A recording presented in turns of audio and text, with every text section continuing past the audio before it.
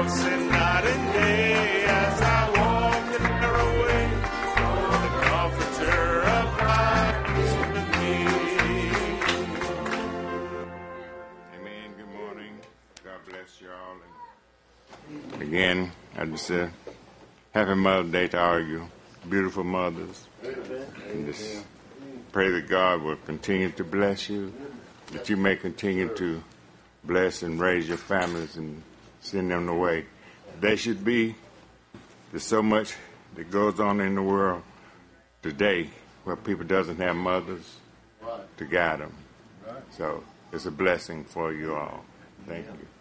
We're going to read this morning from Psalm 34, verses 7 through 22.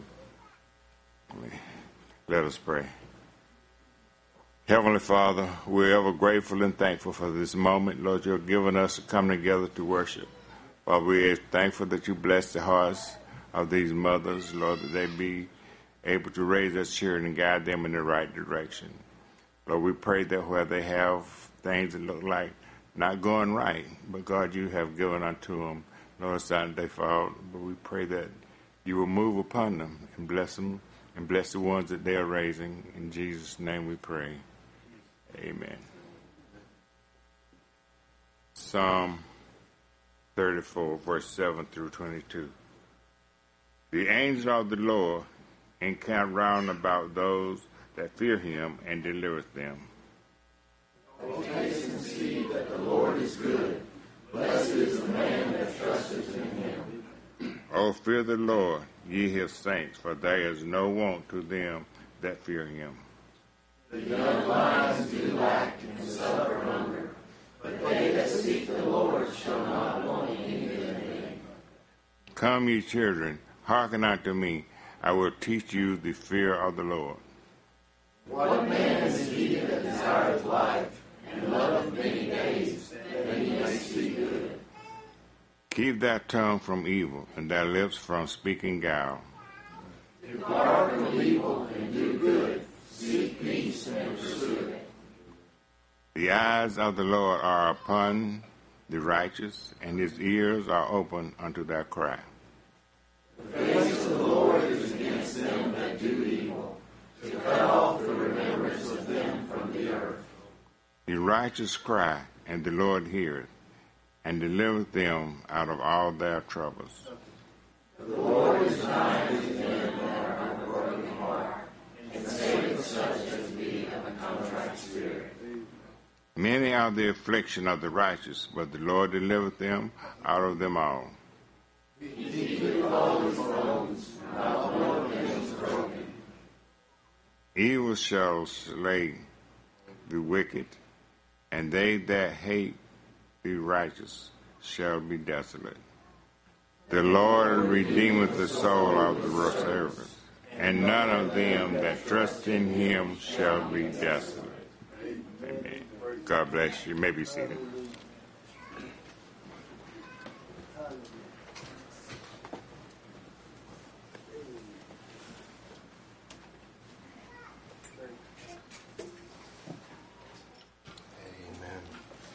Taste and see that the Lord is good.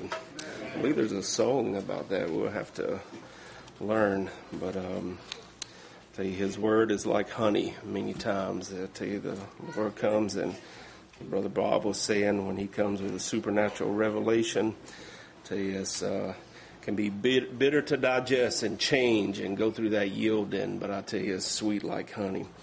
Brother Michael, would you come this morning and lift up the tithes and offering?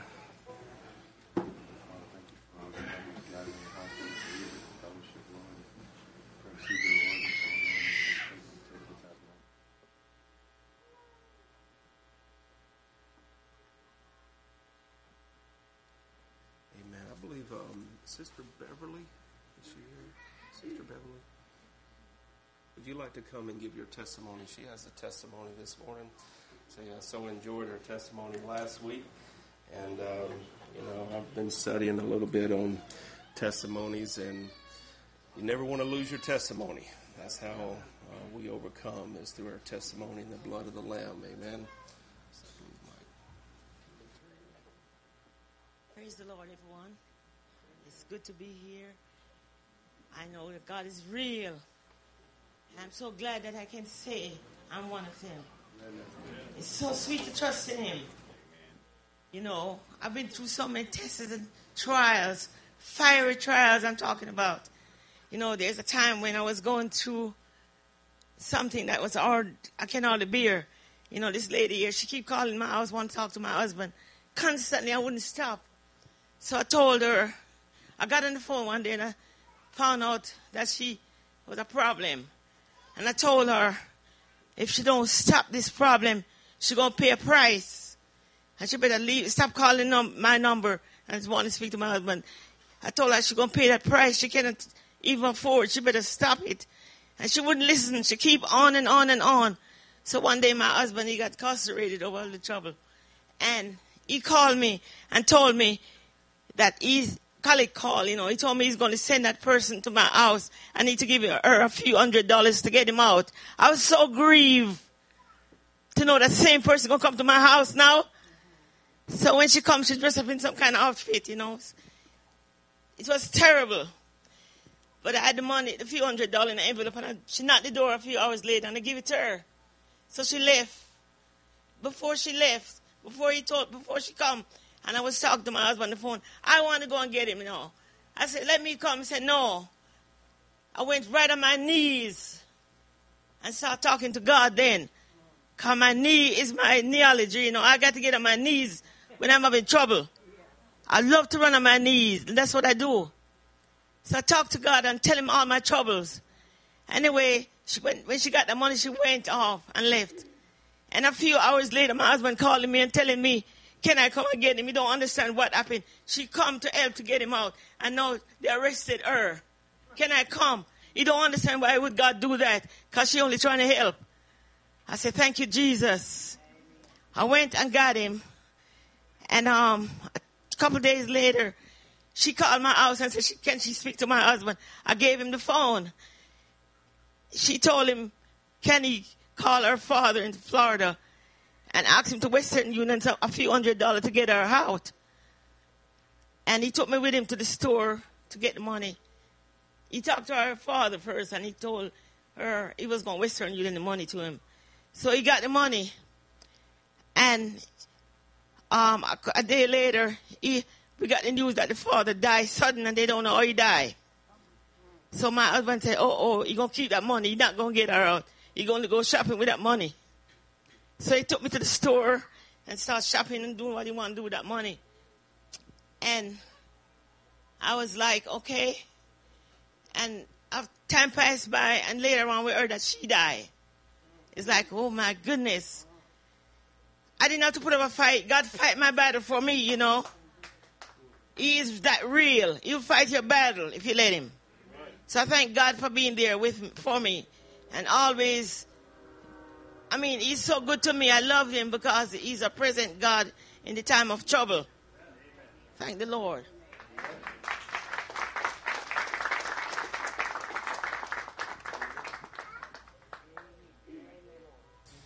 Amen. I like that. Neology. You got a living God that comes on the scene. He's definitely a present help in the time of need, no matter what the circumstances are. Amen. Let's sing that chorus. That song, Victory in Jesus. You have the victory this morning. And if you don't, there is victory waiting on you. And it's in our Lord Jesus. Amen.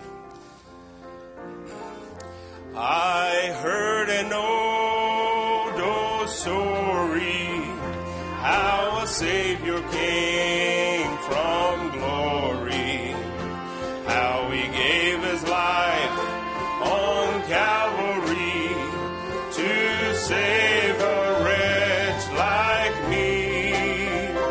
I heard about His groaning, of His precious blood atoning. Then I repented of my sins,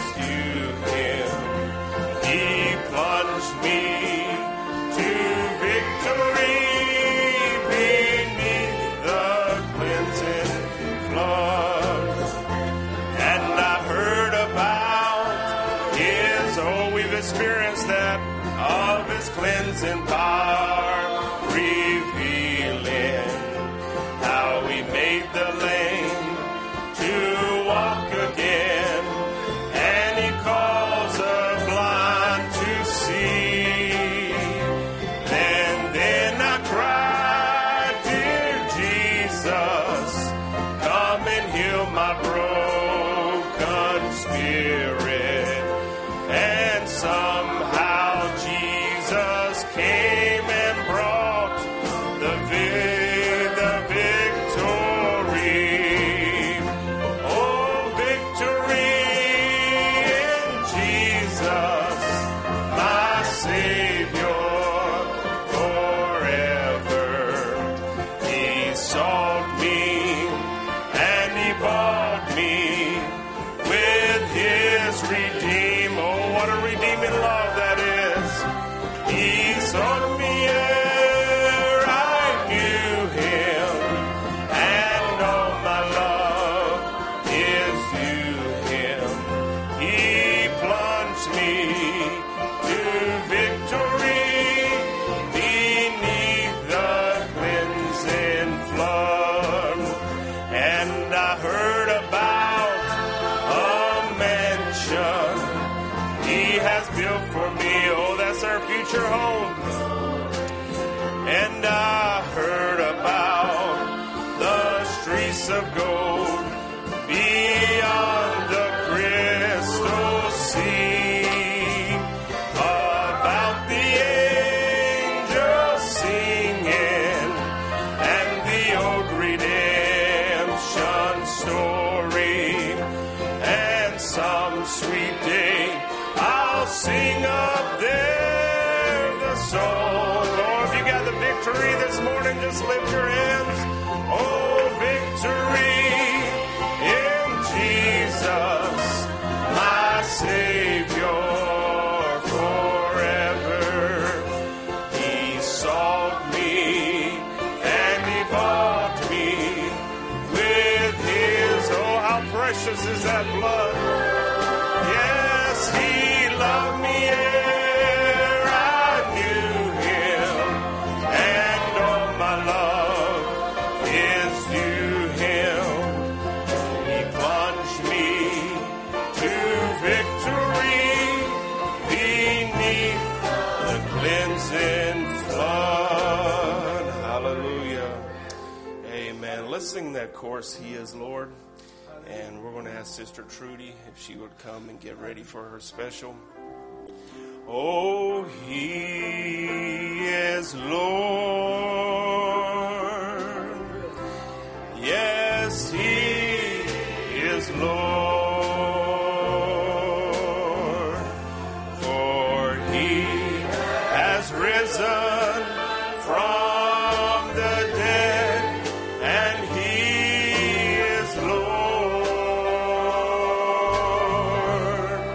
And every knee shall bow, and every tongue confess that Jesus Christ is Lord.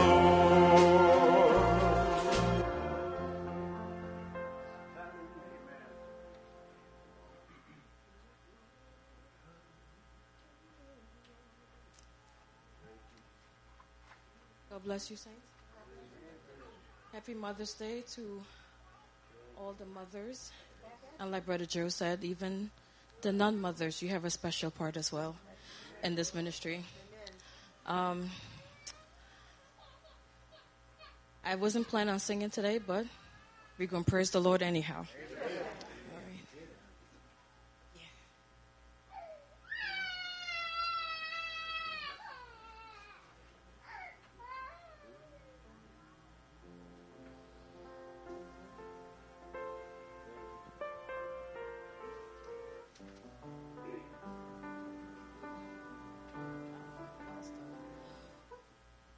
We bring sacrifice of praise unto the house of the Lord. We bring sacrifice of praise unto the house of the Lord. And we offer up to you the sacrifices of thanksgiving, and we offer up to you sacrifice of joy. Sing it with me, saints. We bring sacrifice of praise into the house of the Lord. We bring sacrifice of praise into the house of the Lord. And we offer up to you the sacrifices of thanksgiving, and we offer up to you the sacrifices of joy.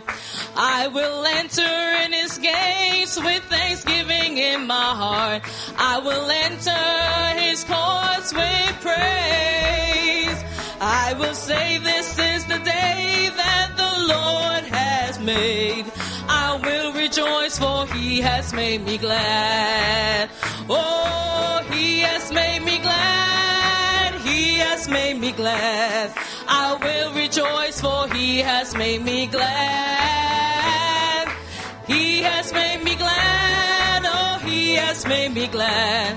I will rejoice, for he has made me glad. I will enter in his gates with thanksgiving in my heart. I will enter his courts with praise. I will say, this is the day that the Lord has made. I will rejoice, for he has made me glad.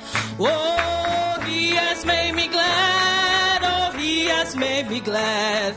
I will rejoice, for he has made me glad. He has made me glad. Oh, he has made me glad. I will rejoice, for he has made me glad.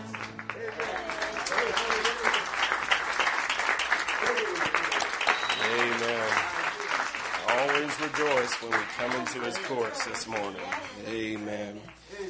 Well, we have a couple here this morning I hadn't seen in a while. We have Brother Michael, Sister Esther, and new red couple. We're going to ask them to come up this morning and bless us with a special. So good to have you back here.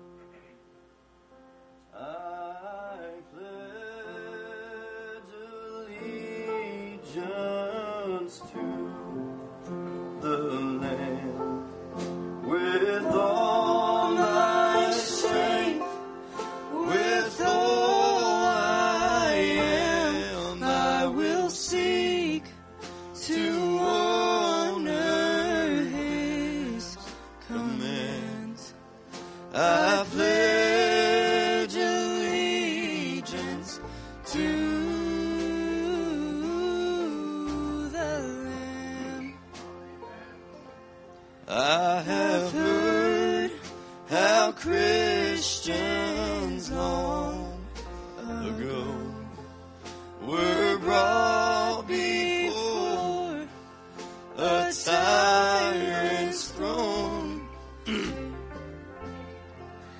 that he would spare their lives if they would renounce the name of Christ.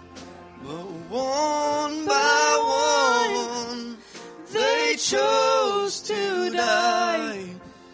The Son of God they would not deny. Like a great angelic choir sings, I can almost hear their voices ring. I pledge allegiance to the Lamb with all my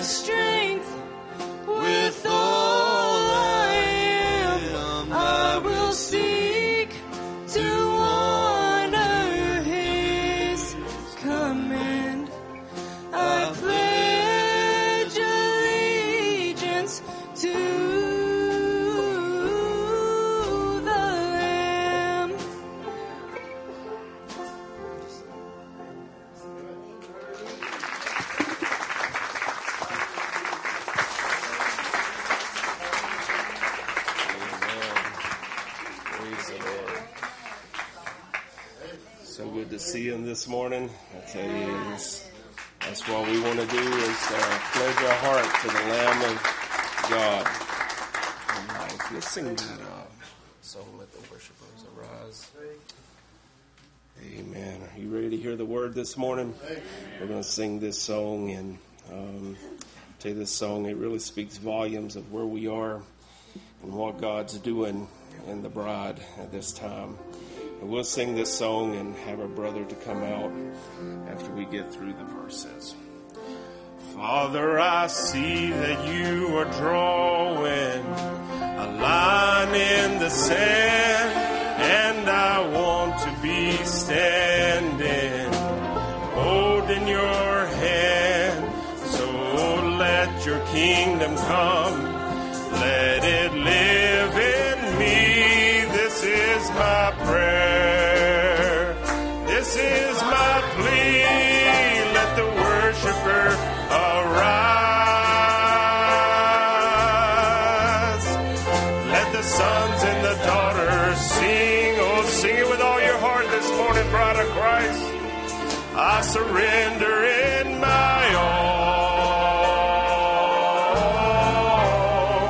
I surrender to the King. Sing that chorus again. Let the worshiper arise. Let the sons and the daughters sing. I'm surrendering my all. I surrender to the King. Father, I hear it growing louder, the song of your redeemed, as the bride of every nation is awakening to sing. From our hearts there comes an anthem. Oh, hear our praises ring. This is our song, a song to our King. Let the worshiper arise. Oh, let the sons and the daughters sing. I'm surrender. Oh, do you surrender your all this morning? Surrender to the King. Let's sing verse 3. Father, I see the Lamb arising with the book of his redeemed. We have opened up the seals, and now the bride will see this brand new revelation. Oh, it's a song of eternity. Worthy is the Lamb, worthy is our King. Let the worshiper arise. Oh, hallelujah. Oh, let the sons and the daughters sing. Are you giving him your all this morning? I surrender in my all. I surrender to my King. Let's sing that chorus again. Oh, let the worshiper arise. Oh, let the sons and the daughters sing. I surrender in my all. I surrender to the King. Oh, listen to this verse now. And Father, I see the bride's groaning in the word of your King. Oh, she is rising now in power. She's anointed to see. Oh, the seals have now been opened. It's the grass of history. This is our song, the song of the redeemed. Let the worshiper arise. Let the sons and the daughters sing. I'm surrendering my all. surrender to the King. Let's sing that last verse. Oh, Father, I see the bride rejoicing in the song of victory. Every chain of death is broken, and we have been set free. Defeated, let the worship sing with our Lord. Glory to our King, let the worshiper arise. Oh, let the sons and the daughters sing. We're the only ones that know how to worship. We're the only ones that know true worship. Sing it to him. I surrender to the King. Let's sing that last verse again. Oh, Father, I see the bride rejoicing. That should be you. In a song of victory. Every chain of death is broken. Think about it. And we have been set free. Satan, he's been defeated. Let our worship bring to our Lord. Glory to Our King, let the worshippers sing it to him. Oh, Let the sons and the daughters sing. I'm surrendering my all. I surrender to the King. Hallelujah. Let's give him a hand clap of praise. Well, good to be in the house of the Lord. Good to have each and every one of you with us today. Good to have Michael back with us. Praise the Lord. Oh, hey, Esther, how are you? I missed that voice singing, man. But good to have you with us. I hope that marriage is doing you well. It looks like it is. It looks like everything's good. And at least Esther's smiling. So that's good enough for me. Happy Mother's Day. Happy Mother's Day to each and every one of you. Brother Joe was talking about what Brother Brown said, and if those of you that was on WhatsApp know that Brother Anderson sent us a quote where Brother Brown says the four Gospels, Matthew, Mark, Luke, and John, but there's a fifth Gospel, unwritten, that's Mother. But remember, she gets you before the Gospels do.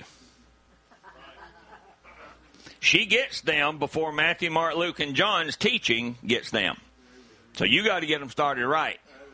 Amen. A good godly wife, good godly mother, a sister in the Lord.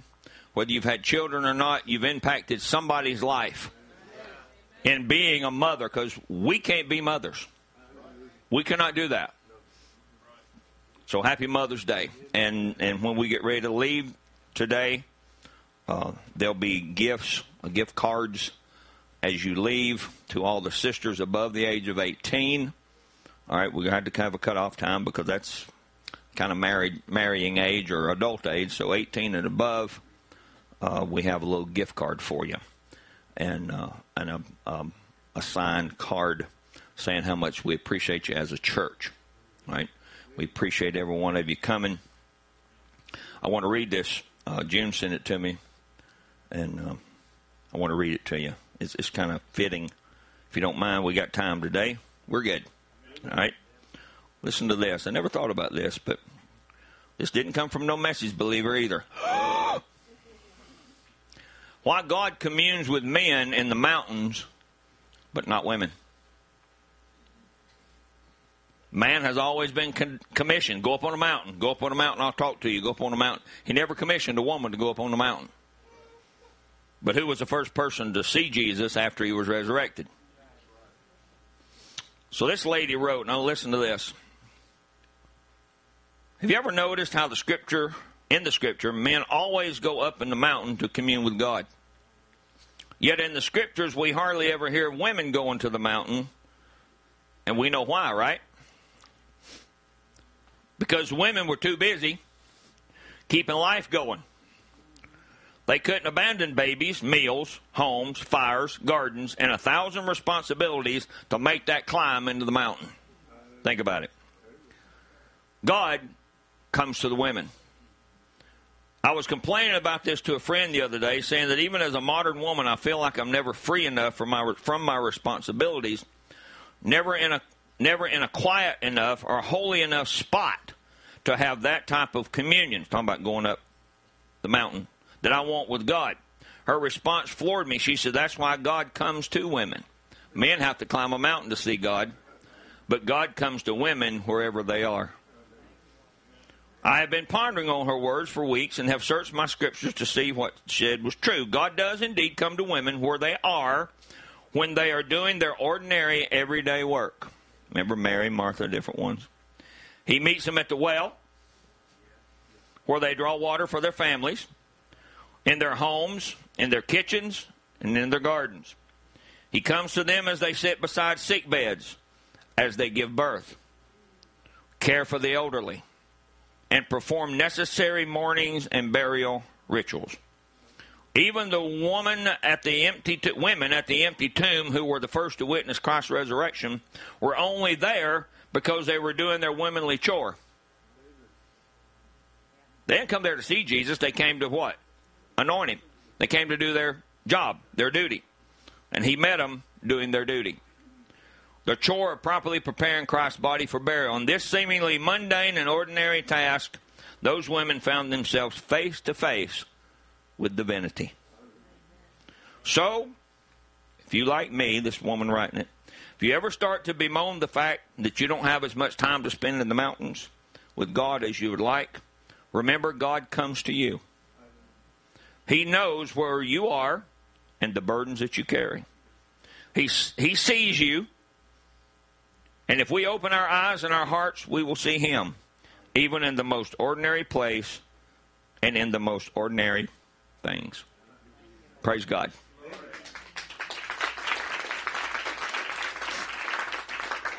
This lady's name is Heather Farrell, if you want to look her up. That was quite profound to hear that from a sister's perspective. And sometimes we get all... you think you get wrapped up in things. It's kind of like Mary and Martha, they kind of got, they had a little argument there. The Lord, I'm doing the cleaning, and why ain't this one doing? He said, okay, just hang on a minute. She's doing her job. You're doing yours. In other words, the tables may turn. So same way with all of us. Sometimes we think we don't get to commune with God because we run downstairs and have to get the food ready. And like last night, we had pizza, and thanks everybody for coming to Bible study. It's not Bible study, it was questions and answers, all right? And we had a real good time in the prayer service, and we appreciate y'all coming and being a part of it. Remember Brother Luis is in Florida today at Brother Stan Price's. They had a ministers' meeting, so he met some people that come from Arizona or somewhere, I think. Remember, today we only have one service. Then we're going to have a baptism service. We're going to baptize Brother Luke, and if anybody else wants to be baptized, the water is warm, and we will be able to do that as soon as the service is over. We'll just continue on down there. All right, Brother Bob will be speaking for us this Wednesday night. He preached my sermon again today. I like that. That's the way it doesn't bother me. That's the way God works. I didn't call him. He didn't call me to ask the subject we was preaching on today. But the Lord laid something on my heart last night about deity. And we're going to talk about deity because that has everything to do with the statue of perfect man. On the 20th, which is next Saturday, we have our youth service. Everybody's invited. It's a regular service, but it will be for the youth. We're expecting a good many people to come. If anybody wants to open their home, they can open their home and say, I can take care of a few. We got some coming from Macon, and Brother Robbie says he's probably going to try to get here and with his family, and I told him we'd try to find him a place to stay. So I'll be coordinating that with all of y'all during the week. We're going to have a taco bar. So I want these sisters to get with Sister June and see about what you want to bring. Everybody knows what a taco bar is. It's It's got all the condiments, and you make your own tacos. You just walk up and make your own. Not a walk-in taco like we had in Ohio. That'd be a little too messy. We'll just keep it as a taco bar. So get with Sister June, and that will be what we'll have next Saturday. We'll start at 3 o'clock until, and then next Sunday we'll only have one service. Brother William Borlevon will be with us for both services. Also remember, tomorrow I'm having 5 teeth pulled at one time and a partial put in. So just remember me in prayer that those things will come out. They come out already, so some of them have come. We pray that the other ones just slip right on out. All right, remember now June the 17th, that's next month, but I want to announce it because I want to tell you something. June the 17th, we're going to go fishing at the pond at Terrence and Zach's and have hamburgers and hot dogs or Low Country Bowl. We'll have something for the men and their children, boys. It'll be for the boys only. But I talked to Brother Andre yesterday. We were going to try to go up there that weekend, but they have something already planned. So Brother Andre's always wanted us to get together as two churches and put a meeting together. So I want to propose to you these 2 dates, because in July last year, remember, about 50 of us went to Ohio. So I propose that we go to Brother Andre's that weekend. That will be in Erwin, Tennessee. Most of you know that because most of you have been there. Our ministers have ministered there. We were there when we were kids. But July, either the weekend of July, which will be Friday, Saturday, and Sunday, July 14th, 15th, 16th, or July 21st, 22nd, 23rd. We'll have a church service on Saturday night. One of our brothers will be speaking. And then we'll decide Sunday morning who will speak there. But we would love for all of you to come. For everybody. This is for everyone to go. If you would like to do that, I don't think we'll get transportation, but it's only 3.5 hours, so we'll pay you gas money or something to get you there, or we'll all carpool. But just keep that. That's in July, so just be thinking about.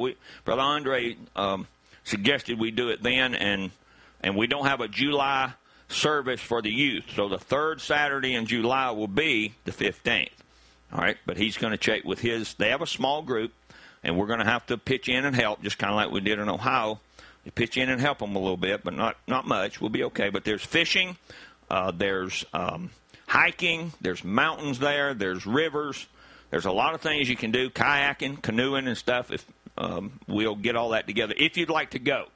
So weekend of July 14, 15, 16, or 21, 22, 23. You let me know, either one or one or the other. And Brother Andre will ask his group today, and then he's going to call me either tonight or tomorrow. All right, so, and we're going to invite Brother Richard Wilson and his church to come too, and we'll just try to have a good time in the Lord. All right, so all minds clear. Happy Mother's Day again. Gifts in the back. When you walk out the door, see Brother Terrence, the tall guy in the back. He will give you a gift card. Now, if you got a gift card and you don't like, because it's several different things. It's gas, food, Kohl's, belts, and Target. So, you know, y'all have a swap meet downstairs after we have the baptism. Y'all can have a swap meet and say, well, I don't ever go to Kohl's. Well, I do. So they're all $25 a piece. So no one's going to get cheated out of anything. So, but we do have gas, eats, and a place to go buy stuff. So just we appreciate anything that the church does. All this, it's something that we want to do for the mothers. Amen. So let's give yourself another hand again. This is not bad. We got time to do things, but we got one service, so we're going to preach just a little while. Like I said before, last night was thinking about something and the word deity, and we'll weave it into the statue of a perfect man in just a few minutes. So let's bow our heads. I know we all have needs. We all have things that's going on in our life. Remember Brother Luis as he comes back home today, and all the ones that are traveling. Good to have Brother Aaron and his family back. And it's always, you know, Bob and all them are gone. It's always a piece of the body's gone, and we're glad when they get back. Amen. Dear Heavenly Father, Lord, thank you for this day that you've given us. It's a Mother's Day. And Lord, as you said through your prophet, there sits or stands the fifth gospel. something that we as men can't be mothers. We can't mother a child like a mother can. A mother can enter into things and emotions and feelings that we as men can't. And they enter in, Lord, as each other. As the Scripture says, the elder will teach the younger. And Father, we pray that you'll keep our elder sisters strong so that they can teach the younger ones how to do the different things, as we was talking about doing sewing and cooking and stuff like that of life, but even in Scripture and in shining their light to each one. Father, just be with us now in the furtherance of this service. We thank you for all things. We thank you for a church that we can go to, a building with people in it, because without the people here today, we couldn't have a meeting. But Father, they all brought their little lick of fire, and now we're going to put them all together, and we're going to hear from you, Lord. I pray that you'd take over this service, and you'd be the active participant. You be the one that does the speaking and the hearing. Please reveal yourself to us today, Lord. Let us grow stronger and better and higher and closer to you. Forgive us of our sins, Lord. We all raised our hands. There was a need behind each one. Lord, I pray that you'd meet each one of those needs, Father. In the name of Jesus, we ask. Amen. All right, let's read, and you can be seated. In the beginning was the Word. Word was with God, and the Word was God. And the Word was made flesh and dwelt among us, and we beheld his glory, the glory of the only begotten of the Father, full of grace and truth. 2 Peter 1 says, besides this, wait a minute, I'll get you. I forgot to make it go up here. Oh, there we go. Hold on. Is that better? Okay, let's go a little bit more than that. How's that? Okay, for the ones in the back. All right. And the Word was made flesh and dwelt among us, and we beheld his glory, the glory of the only begotten of the Father. What? Full of grace and truth. 2 Peter 1 says, and besides this, giving all diligence, add to your faith virtue, and to virtue knowledge, and to knowledge temperance, temperance patience, patience godliness, and godliness brotherly kindness, and brotherly kindness charity. Look at that scripture back in verse 5, because it's going to be important once we get a little bit further along in the pyramid teaching. It's not a pyramid teaching. It's teaching on the statue of perfect man using the pyramid as a graph. All right? It says, add to your faith. So as we said many, many times before, faith is not an add. It's a birth. All right? Faith is not an add, it's a birth. Because when we get to this brotherly kindness, you're going to see that it can't be that there's that faith is an add. It's add to your faith. So you're taking your faith and you're adding something to it, and then we're going to look up at the top of the pyramid where it says Holy Spirit, and we're going to see that there's an interval, a time to just stop and relax and calm down. And we'll look at that as we continue on. You may be seated. Lord, add his blessing to the reading of the Word. Good to have each and every one of you here. We got a full house today. 1 Timothy 3 verse 16 says, without controversy, great is the mystery of godliness. That's what we're going to talk about today. We've got through virtue, knowledge, temperance, patience. We're at godliness. All right, godliness, and we'll read that, and that's where we're going to weave in. I want you to see who you already are, not who you're going to be. Then I want you to see who you're going to be. Is everybody with me? You got to see who you are first to understand what you're going to be. All right? And without controversy, great is the mystery of godliness. God was manifested in the flesh, justified in the spirit, seen of angels, preached unto the Gentiles, believed on in the world, and received up into glory. And that word controversy is without strife, without dispute, without quarrel. So there's no quarreling about what's going on today. It's what we're speaking. If we speak the Word of God, there should be no quarreling. We should know the plan of redemption. For those of you that are new, that are not, that have not been here, we believe that God had a plan and a purpose. And he was going to see it achieved through a group of people, not through himself. Because he wanted to be a father. He wanted to be a savior. He wanted to be a healer. And to do that, he had to make us. Amen. All right, as we were talking last night, one of the questions was Adam the son of man? And no, Adam was not the son of man. Adam couldn't be the Son of Man because the Son of Man was a person that I just read that came in human flesh through birth. Adam didn't come through human flesh in birth. He came through human flesh by creation. So he can't be your kinfolk, can't be your brother. Sure, he's part of the human race, the beginning. But he was not your Savior. He couldn't save anybody. Couldn't even save himself. But the Son of Man came to what? Seek and save those who are lost. So he couldn't be the Son of Man, but he was the Son of God. Amen? So that's the plan of redemption. And we go through and we know that we know as Christians, especially in this church, we believe in justification, sanctification, the baptism of the Holy Ghost. And we were talking about that a little bit last night. Because there is a question in people's mind. Am I really born again? Is this really happening? Am I a child of God? All right. And what stage am I in my journey? Well, you just got to listen. You got to go to school. Amen?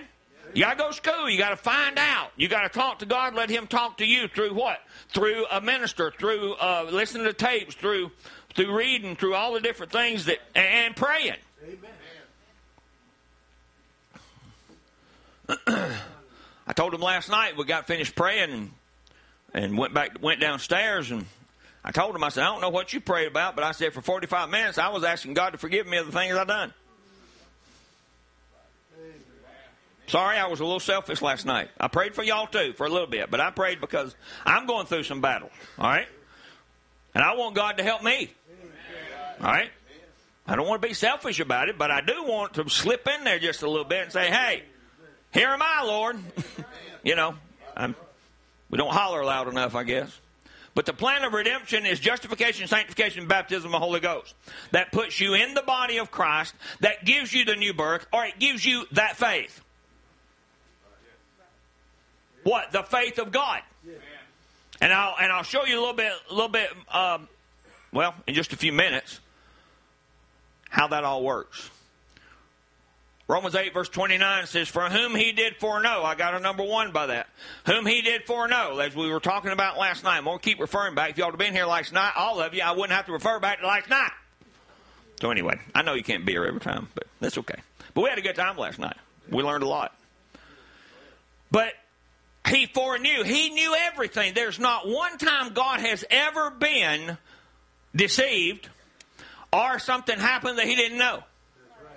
We were talking about babies going to heaven, and you know, what if you're going to two born-again believers, and you got a little baby, and you go in the rapture, does the baby get stuck here? No, the baby goes somewhere. Now listen, the baby's not bride. You got to be specific. The baby can't be bride. Bride is born again. Right? But God's not going to leave them here.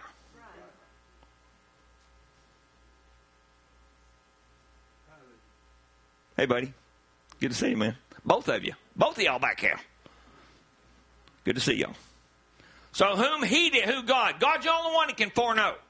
God's the only one that can tell the end from the beginning. As we were talking about last night. I'm sorry. I'm going to slow down a little bit. 8 billion people. Throw a piece of paper at me or something if I get too fast. Brother Anderson is interpreting, so we'll slow down just a little bit. I asked him the other day, I said, did you say everything I said? He said, he has to interpolate. And that's okay. That's all right. Paul preached sermons, and did y'all see that on Facebook the other day where somebody wrote and said, if Paul was here in the United States today, we'd get a letter? Because remember, he go to the Corinthians, and they got a letter. He went to the Thessalonians, they got a letter. He went to the Romans, they got a letter. You know, they all got a letter. We'd get a letter if he was in America today. So 7 billion people at this moment. Now there is 8 billion people in the world. 8 billion people. God knows every thought they're thinking and going to think their whole term of life on this earth. One man. Amen? So why are we going to worry about, well, I just don't know if God can do this, and I don't want to worry God. He's never run out of memory. All right? He's the greatest computer that ever was. There is no time when you say too full. So he foreknew every bit of this. Every situation you went through, going through, or will go through, he already knows it. But remember, he's not going to make you do it. He's going to see you do it and see you make a choice. Because you do have a choice. Remember I told you about the brother the other day, and I was watching him online, and I couldn't believe that a message preacher would look you in the face and tell you you don't have a choice. I'm sorry. That's not Bible. That's not the prophet's message. You have a choice. You were born with a choice. You are a free moral agent until the day you pass away. That gives you a godlike quality to choose or reject. Amen? That puts you in a godlike quality. But he saw the choice you'd make. He foreknew you. Therefore, he could predetermine, because predestinate is predetermine. But he didn't predetermine. See, if it's like the brother said, that we just don't have a choice, then it is exactly what Brother Brown said God didn't do. Is put you in a tube and say, all right, this is where you're going to go. No, I like it where God knows. He's so infinite, he knows that if Monica and Bob would have never married, he knows who Bob would have married. And what kids they would have. That's an infinite God. We're finite. We funnel him down. He's not funneled down. He's a God that knows everything. But he did predetermine that he was going to have a bride. He was going to have somebody conformed in his image. He made sure of that, as we were talking about last night, in Genesis 1:26. He made sure he was going to make someone in his image and in his likeness, and they were going to have dominion over the earth. And they were going to multiply and replenish the earth. They were going to do what God said. Now listen, they did what God said, but they didn't do all what God said. God said multiply and replenish the earth. He never put them in flesh. He meant spiritual multiplication.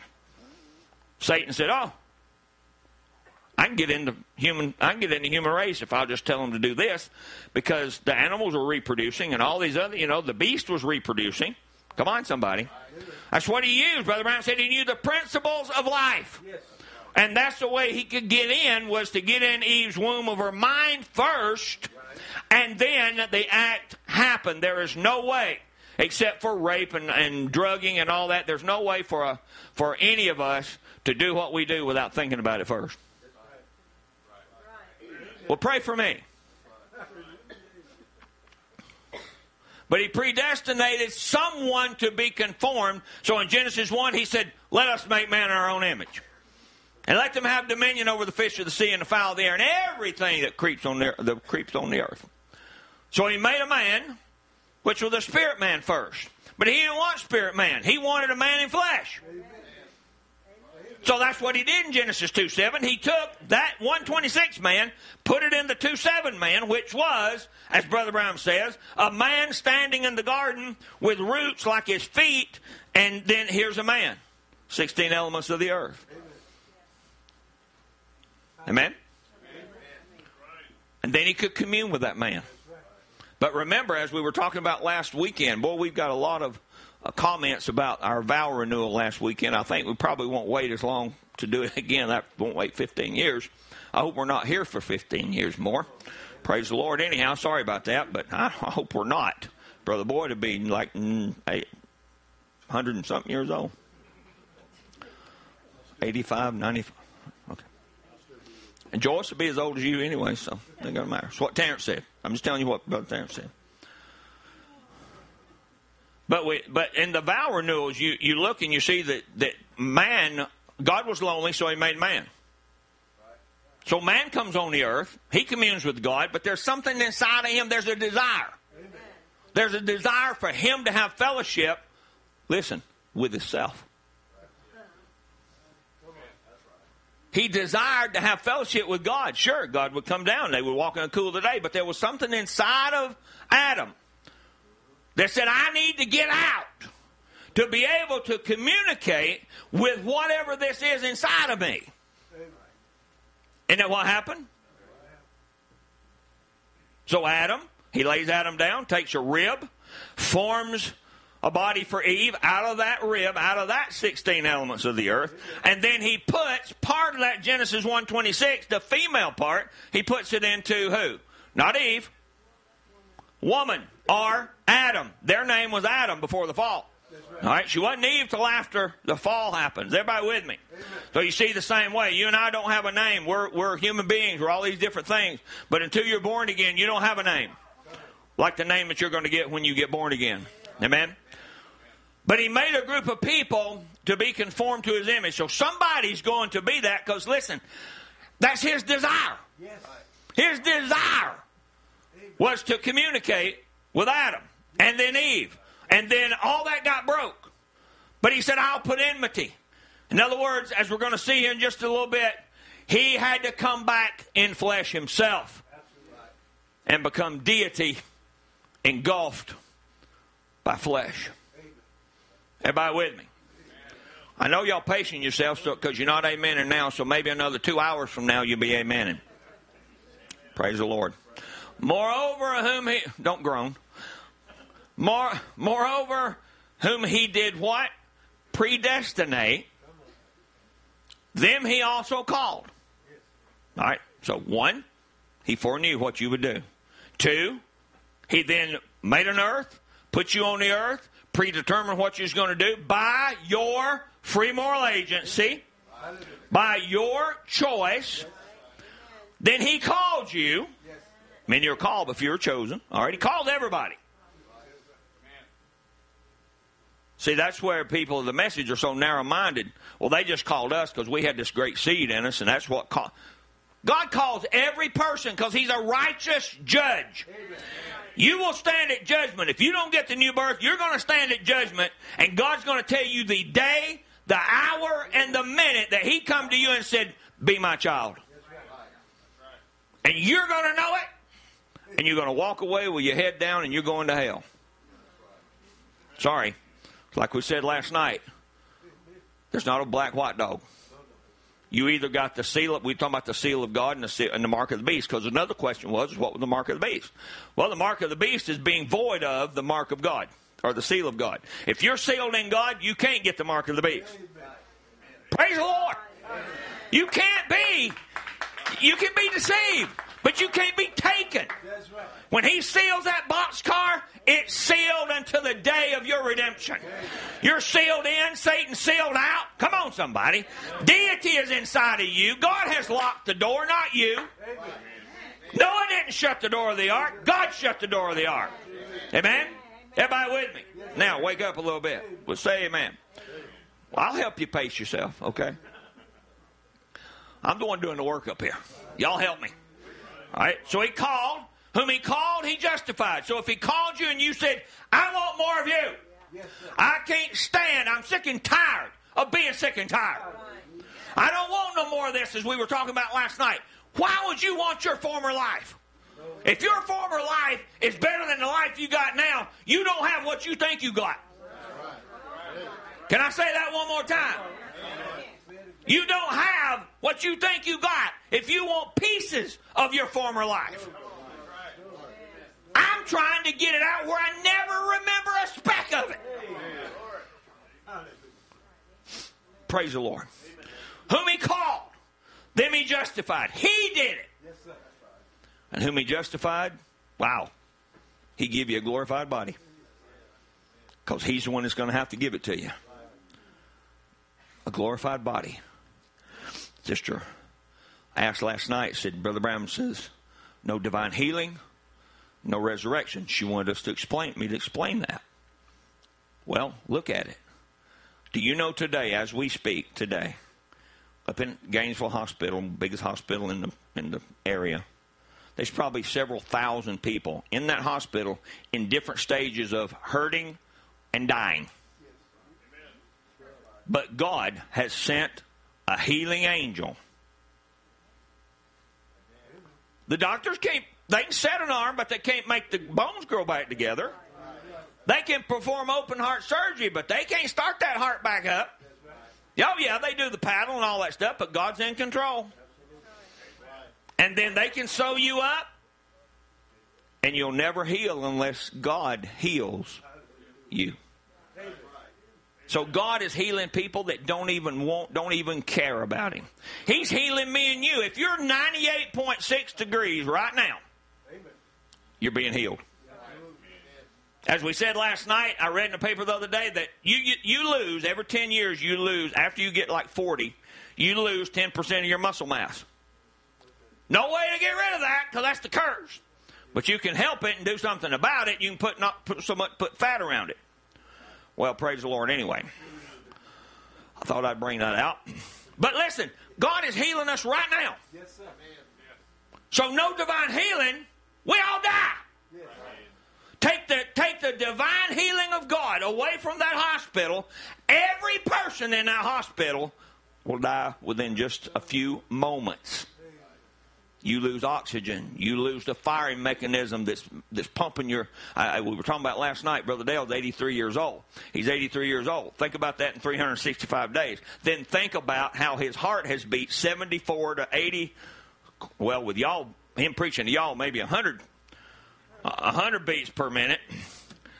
From the time of being a baby till now. Now, who did that? God did that. Oh, no, my body. Your soul. Yeah, your soul is your fire mechanism, but who made your soul? Who keeps your soul inside your body? The healing angel of God. Sorry to get off of that, but that's what's going to be. Our glorified body is going to be that we don't deteriorate anymore. We'll still be 98.6 degrees, I believe. I don't believe we're going to be a bunch of cold people.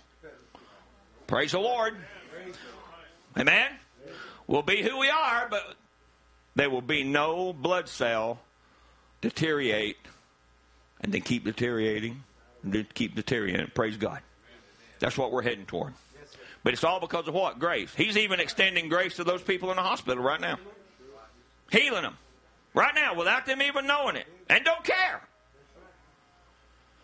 So now look, the impersonation of Christianity, 1957. Brother Brown said, and you're on the basis of what?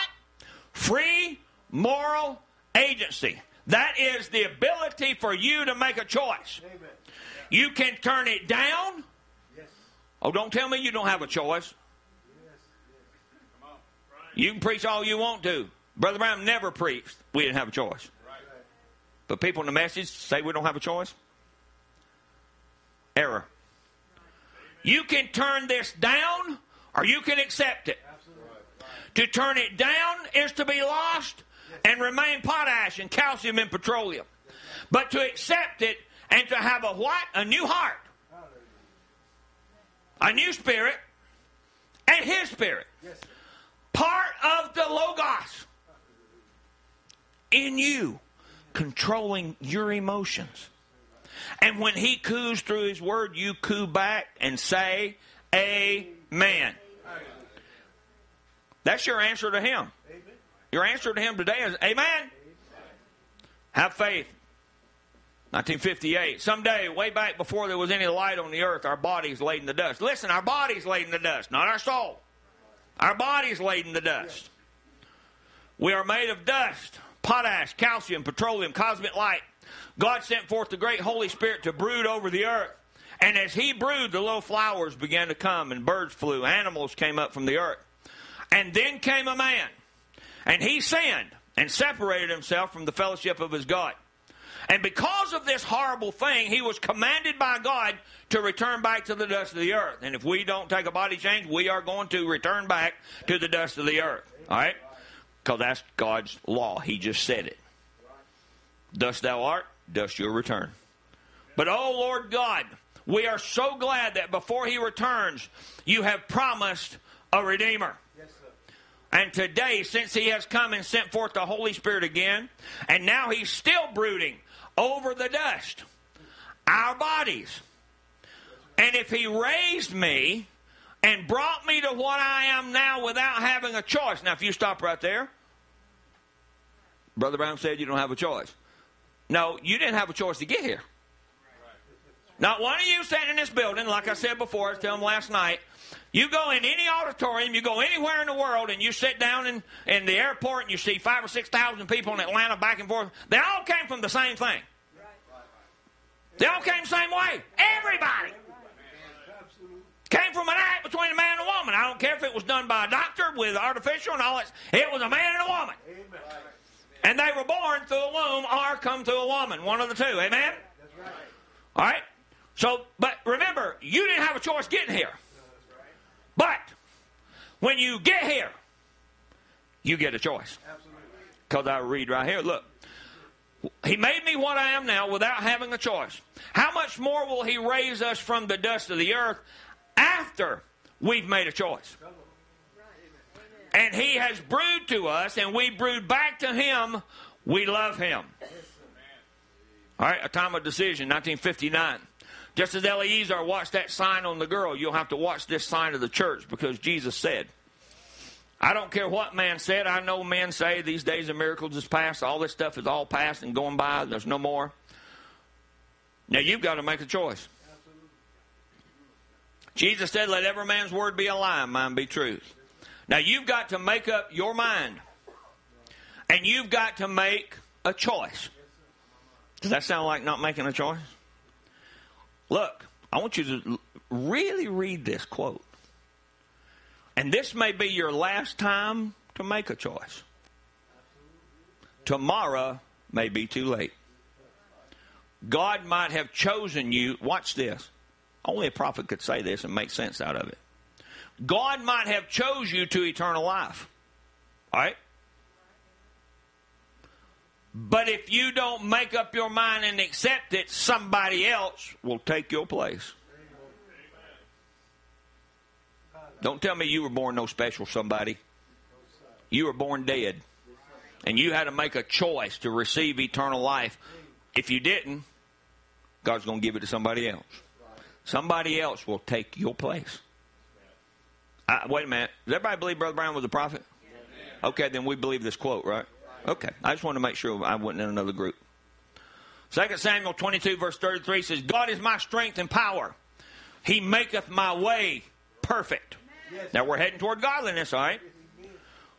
Philippians 2 verse 15, that you may be what? Blameless. Harmless. The sons of God without rebuke. Wow.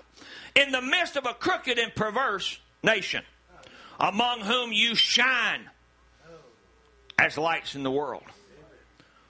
This is the darkest world ever been, and you're a shining light in that darkness. Genesis 17 verse 1 says, as when Abram was 90 years old and 9, the Lord appeared to Abram and said unto him, I am the Almighty God, walk before me and be thou perfect. Abram had enough faith to believe if God told him he was going to make him perfect, God was going to have to do it. But remember, Abram made a mistake. He went and he got a Hagar, and he went and did this, and he was supposed to go by himself, and he took Lot with him. He was supposed to have this child, but now he didn't get the revelation that it was through Sarah, so he took Hagar. So see, he's making all kinds of mistakes, but God, what? By foreknowledge, he saw that Abraham would, what? Endure, and that he would have the child with Sarah. All right? Same way with me and you. Now look, perfect is one who lacks nothing in physical strength or beauty. They're sound and wholesome. That's what we're looking at, the statue of perfect man. Be ye therefore perfect, even as your Father in heaven is perfect. You know what Jesus said? So Jesus was saying, be thou sound or wholesome. A quiet sort of person, complete, morally innocent, having integrity. One who is morally and ethically pure. That doesn't mean be ye therefore perfect, and that God made Abram perfect, and every day the sunshine, the bills quit coming. Hello, somebody. My power bill just went up $40, $50 a month. I must be lost. That's what people think. No, I don't mean nothing. That means you need to turn your lights off. Keep Sister Regina and... Okay, anyway. Even in the rapture, we're going to talk about y'all leaving the lights on in my house. You and Sister Trudy. Back there. So anyway, but that doesn't mean, Brother Brown, I love what he said, though. He said cloudy days didn't mean God was against you. Sunny days didn't mean he was for you either. You can't, the human things, we were talking about last night, the human things that we do are human things. All right? But remember what I told you. What does the Holy Ghost do? You're going to have problems. You're going to have issues. You're going to have things in your life every day. But with the Holy Ghost, you will learn how to what? Suppress the fear. Because you got something inside of you that's different from the world. This world don't know what's going on. They are fearful of everything. That's why their heart is weak. But if you're perfect, you're morally and ethically pure. If you have a problem, you know how to handle it. Isn't that a great thing? Do we remember the time, though, when we were out floundering around the world and everything went wrong? Where did we go? We went to our intelligence. Hello, somebody. We went to our own intelligence or a book, a self-help book or let's go to psychiatrist. It's okay if you go. That's okay. But you don't lean to that. Lean not to that of the world. You got to turn yourself to God. Read the Bible. Let the Bible tell you what you are, not what a psychiatrist is going to tell you what you're going to be. God's already told you what you're going to be. You're going to be perfect. Established. Pure. What? Morally and ethically pure. I really appreciate it. I'm going to give a star to where a star needs to go. I appreciate the several weddings that we've seen the last few months, including these sitting here, and Lois and Lucas and Zach and Lily and like I said before, purity.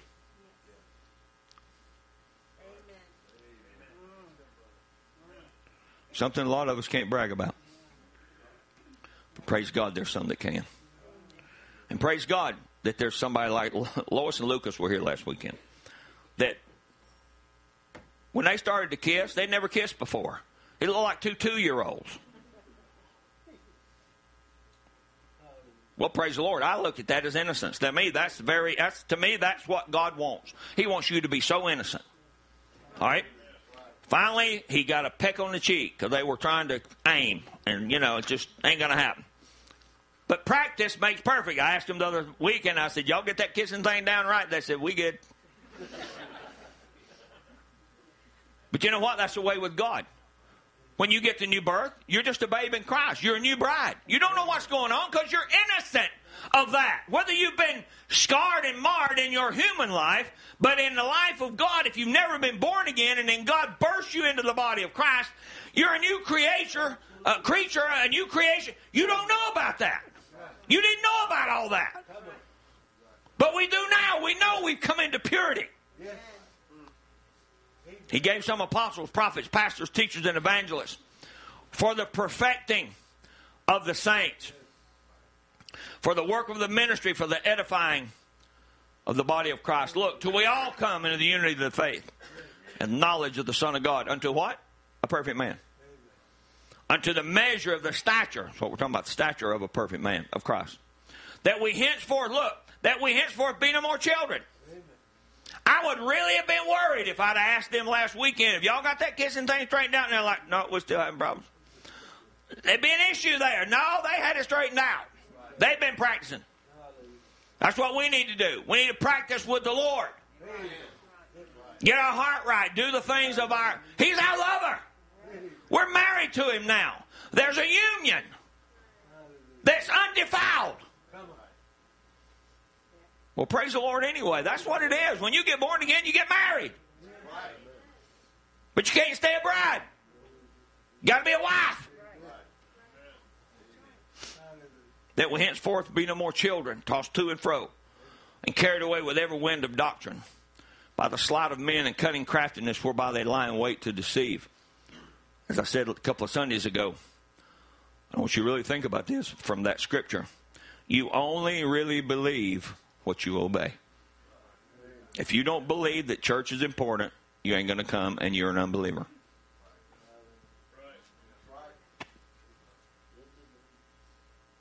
You don't believe what the Bible says. We've got to start believing every word of the Bible, not just a part. See, we like our own favorite little quotes.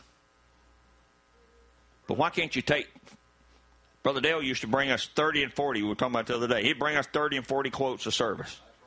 He covered that thing thoroughly. He would take the ones that seem like contrary, and make them fit the ones that we say is our doctrine. Everybody with me on that? All right. We pick and choose what we want. Same way with the Bible. Well, I'll serve you, Lord. I'll obey you because I believe this, but I don't believe that. All right. When we come to Christianity, we should believe the whole Word of God, not just part of it. All right. But if it's not your desire, then that desire is not in you, because I'll read here in just a few minutes. Brother Brown said if you got the Holy Ghost, you will do what the Word says, because it's the same person that wrote it is inside of you. Or he's not inside of you. He's just anointing you. Uh-oh. Because there's going to be somebody, look, carried away with every wind of doctrine by the sleight of men, cunning craftiness whereby they lie in wait to deceive. But speaking the truth in love may grow up into him in all things, which is the head, even Christ. Now that word perfecting means completely or complete furnishing. It doesn't mean that you're not going to stub your toe. It's not going to mean that tomorrow that I'm going to walk in the dentist office and them 5 teeth that she's going to pull just automatically fall out. I wish. No, they're attached to me. And they're going to have to be pulled out because I'm a human. All right? By old age, some of them's already come out. That's why we're going to fix them. But that doesn't mean one thing about, if I go sit down tomorrow and she sticks that needle in my mouth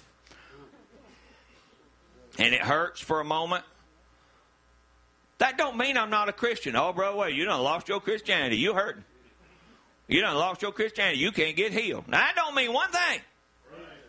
Nothing. Because you know what? Somebody can get healed and not even be a child of God.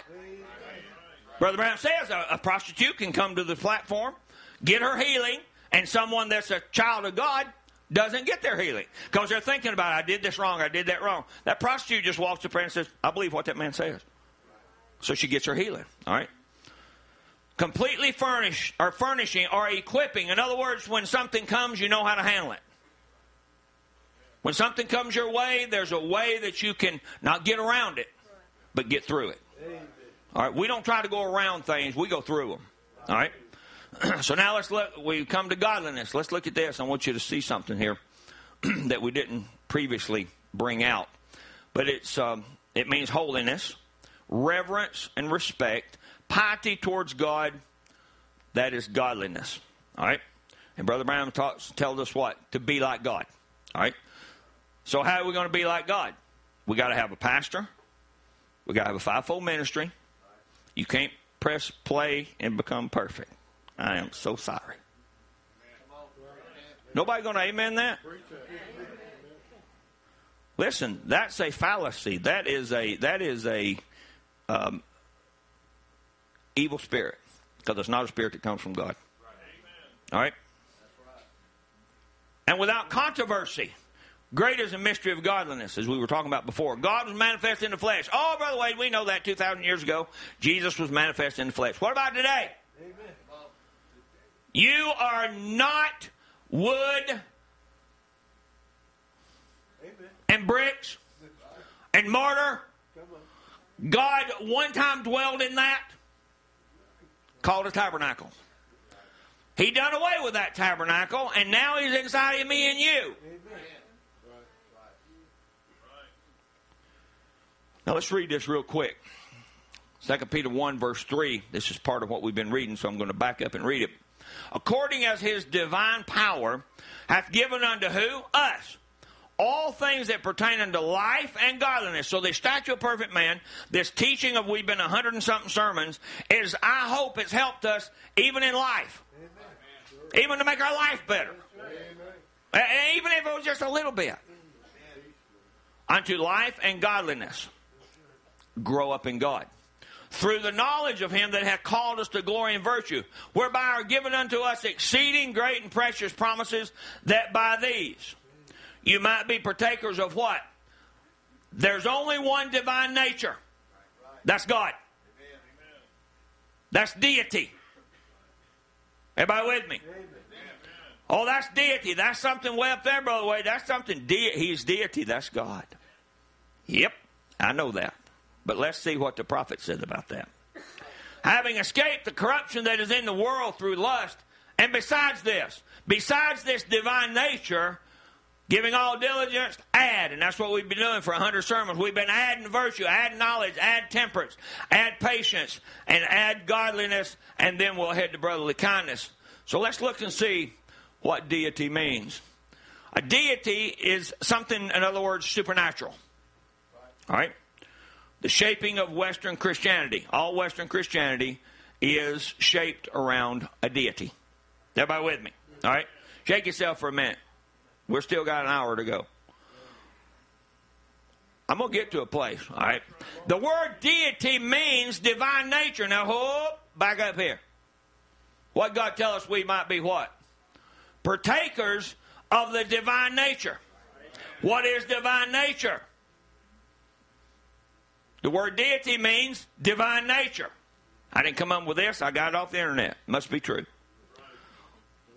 It was coined by St. Augustine, a theologian whose writings were very influential in the shaping of the Western Christianity. Deity comes from the Latin word for God, Deus. All right? The divine nature of deities is believed to be immortal, goodness, and powerfulness, or it's a noun that says any supernatural being. Well, listen, we got to know who deity is. Now, I want you to listen to this. It's going to be a long quote, but I'm going to read it anyway. Is everybody all right? Shake yourself. He swore by himself. Now, listen, this is 1954. This is Brother Branham preaching in the early part of his ministry. The little corn that come up here. Now, look, stop just a minute. What are we heading toward? We're heading toward the seed that went in the ground to grow and become seed again. He's coming after seed. He's not coming after plants. He's coming after himself. He's coming after seed, which is what? Maturity. You don't eat corn when it's like this, or even like this, or even when it tassels. You wait till it matures. Then you can eat corn. And then you can take that corn and you can dry it out, take that seed if it's heirloom, not this junk they got now, but you can take that seed and next year you can put it in the ground and guess what it'll do? It'll produce 2 or 3 years of corn. All right? That's what God is wanting to do now. He's wanting us to come to the divine nature, come to maturity so that we can produce more seed. More of Him. So here's Brother Brown's thought. Now, in that thought, listen. The little corn that come up here, the first thing the farmer looked and seen these little sprouts sticking up. Wonderful. He rejoiced. After a while, they got old and withered away, and the corn went on. In it, the same life that was in this corn down here is the same life that's going to be up here. It's just going to be more of it. More mature. In it, the same life that was in this corn down here at the first stalk is in it up here in the ear and grain, just the same. It just went on and on and on. So is the church growing on that perfect day when Jesus shall come. Same Holy Spirit, same thing, just different dispensation. What is our dispensation? Rapture. Body change. Getting out of here. That's our dispensation. We're not in a dispensation of justification anymore. Full grain, full corn, full maturity. That's a requirement. All right? To graduate, it's a requirement. Part of the curriculum. So if you're going to graduate in the end time, got to have it. All right? Just different dispensation. Now, in moving of this, look. Take the heifers, the goats. Everything must be 3 years old. The 3 different dispensations. Fatherhood, sonship, Holy Spirit. See, 3 years, everything was 3 years, meant Father, Son, Holy Spirit. Same God that was under that dispensation is under this dispensation, under that dispensation, and will be the same. Only one God, 3 dispensations, not 3 gods, 3 dispensations of the same God. All right? The same God was in the pillar of fire, was in Christ Jesus. All right? The same one in Christ Jesus didn't go into you. Oh, I'm sorry. Let's read that again. The same one in Christ Jesus in you. That's right. God in you, the hope of glory. Is that right?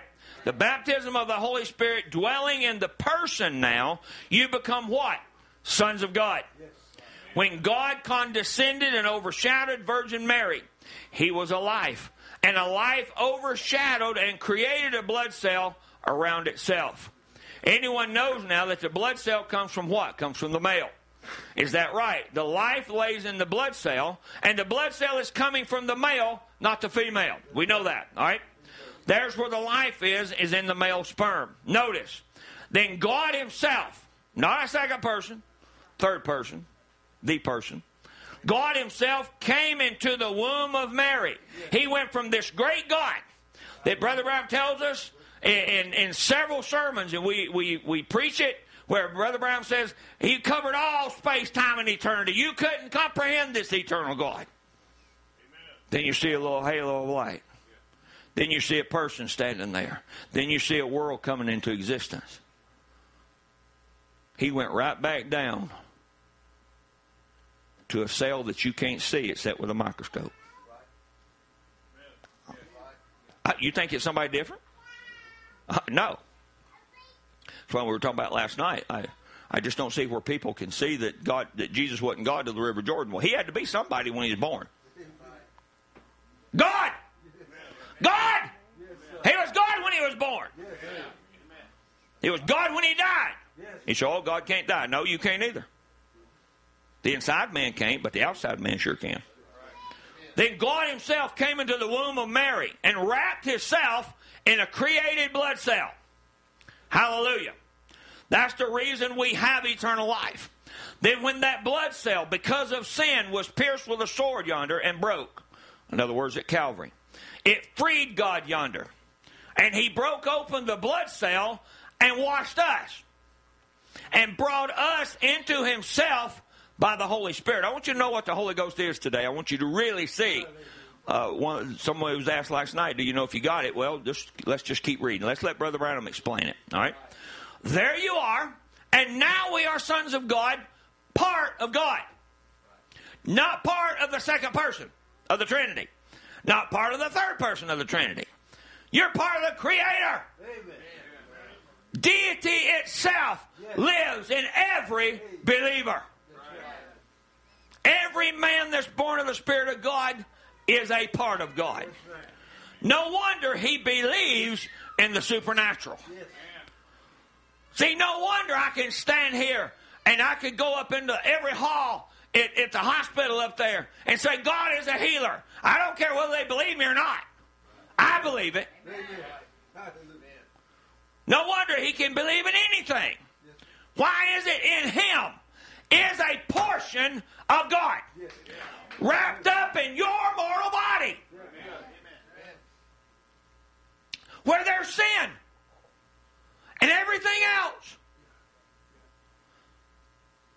has created that body that's inside of you. Outside of me. Then now watch. But down in there, I want you to see this terminology. Some work of God alone in regeneration. You can't do it. Your mama can't do it. Your daddy can't do it. I can't do it. Nobody can do it but God Himself. There's the only way that you're going to get born again is God Himself comes down and cleans you up by regening you or giving you a regeneration. Give you another mama and a daddy. Hello, somebody. Don't get quiet on me. Some work of God alone in regeneration. He does that for you. He doesn't do it in a collective body. In the quietness of your closet, maybe He did it. Maybe He did it here. Maybe He did it in a camper somewhere. Right here. Motorhome. You got birthed somewhere. Or either you didn't get birthed at all. But if you are birthed today, this is what God did.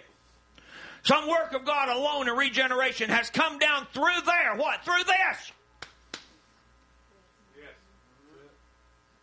By the shedding of His blood and taken away that blood that was in there as a way, set it aside.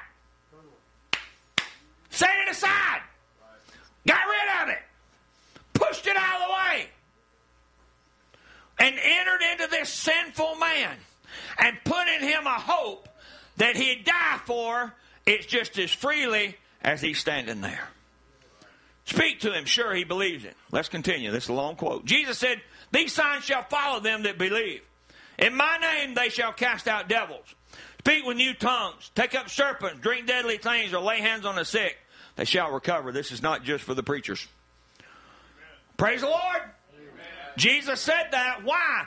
He's become a part of him. Yes, sir. God's on the instance of deliver anything. He'll make a way. Amen. When there's no way, he makes a way. Amen. And any man that believes in him believes the same thing. Amen. Listen, if God never heals another person, I still believe the healer. I mean, we want to just, the Bible says, lay hands on the sick and they shall recover. And we have all these promises. Yet when we say Brother Michael does something, he hurts his leg or something, he walks up here, he wobbles up here, and, we pray for him. And we just, as human beings, in our thought process, it's like, man, he's going to walk back through there and he's not going to limp. He gets prayed for and here you go. Now, what does that do to your faith? It should never make it weaker. Because he said, lay hands on the sick and they shall. Now, we want a miracle every time. Everybody wants, listen, microwave society, here we are. No, we're crock-pot Christians. It's a slow thing. And any man that believes in him believes the same thing. He has to. Now, look, Brother Brown's going to turn the screws, as we always say. He's going to tighten them up here right now. He's a part of God. He's an offspring of God. He's a son of God or a daughter of God. And he can't do nothing else. Because God's right with him. He's just a portion of God. Look, everything that God was in a pillar of fire, he emptied into the Son. Jesus Christ. In him dwelt the fullness of the Godhead bodily. Is that right? The Bible said that God, G-O-D himself, Jehovah, the mighty one, the buckler, the shield, all his redemptive names, everything that he was, he emptied into Christ Jesus. Everybody with me? And Jesus Christ formed from a blood cell. And the outside shield of the cell itself, which was billions times billions smaller than a human eye could see, but that was the body of the Lord. Everybody with me? That's the natural body of Jesus. Inside of that was God himself.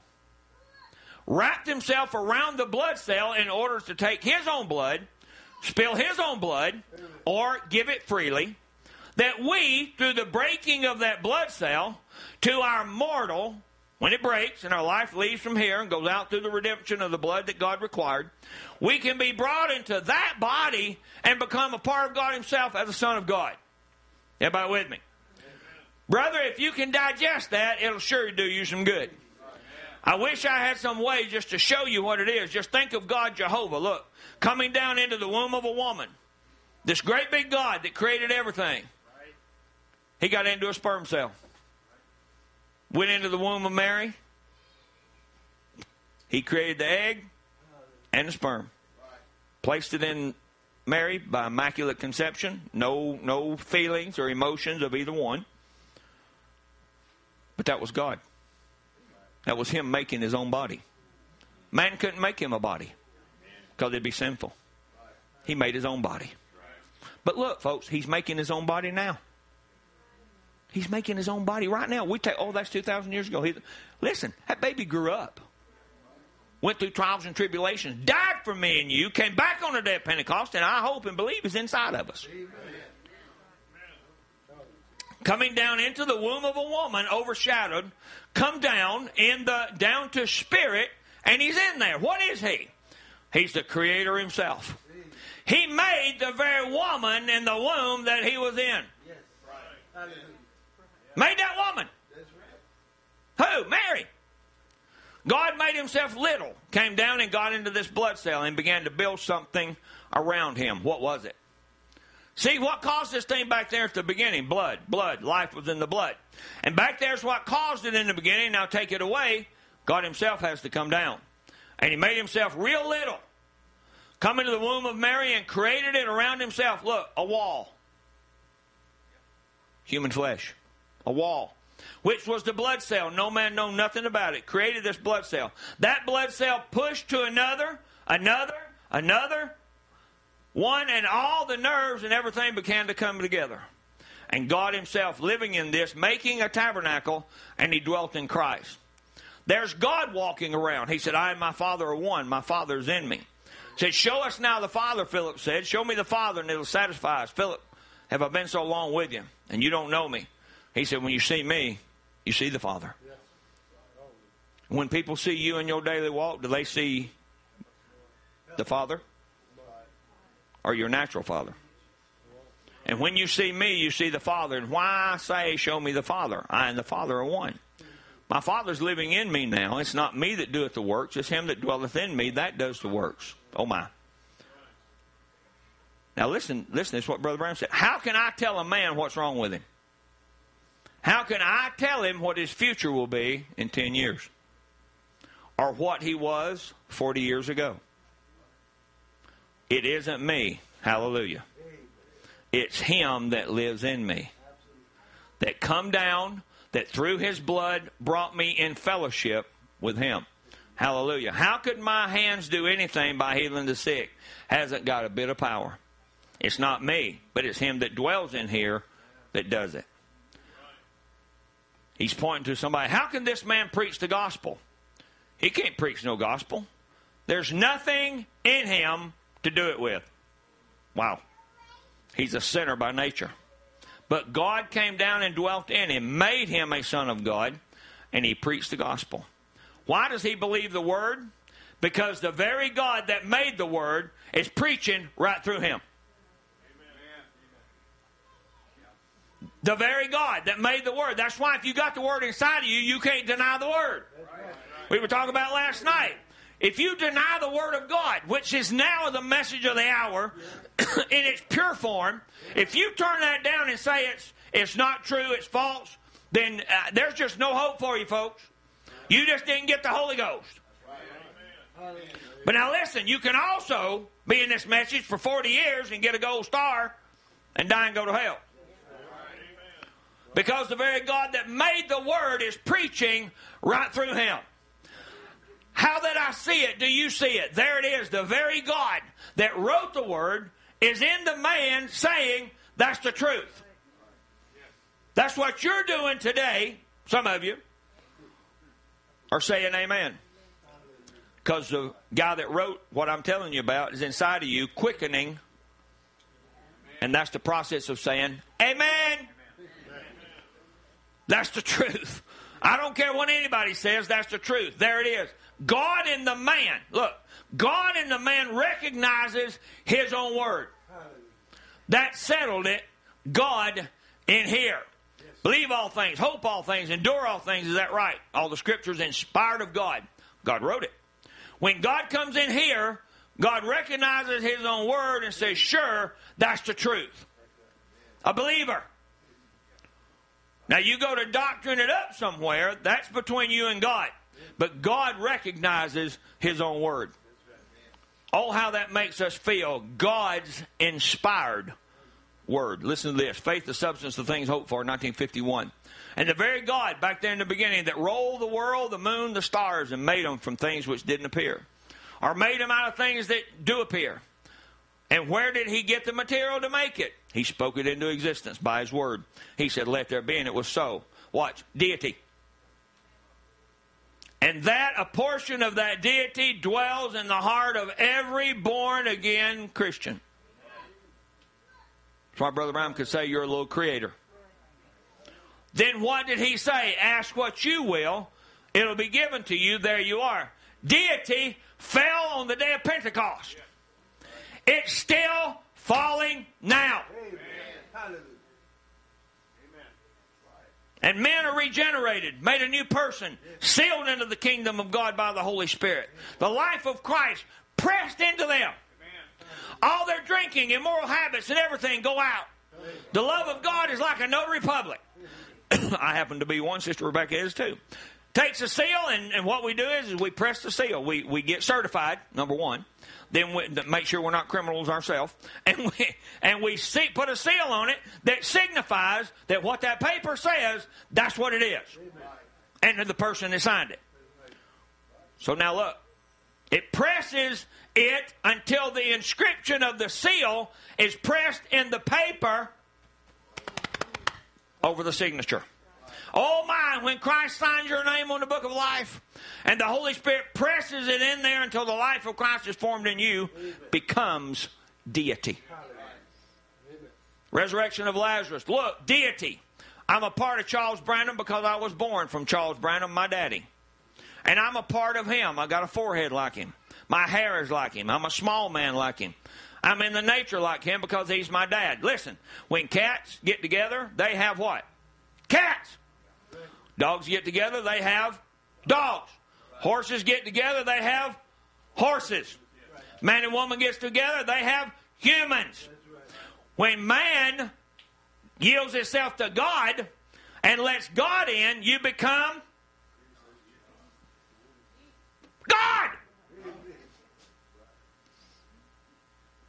And if we become in the Spirit sons of God, deity dwells in the man. Then you talk about blind eyes being open.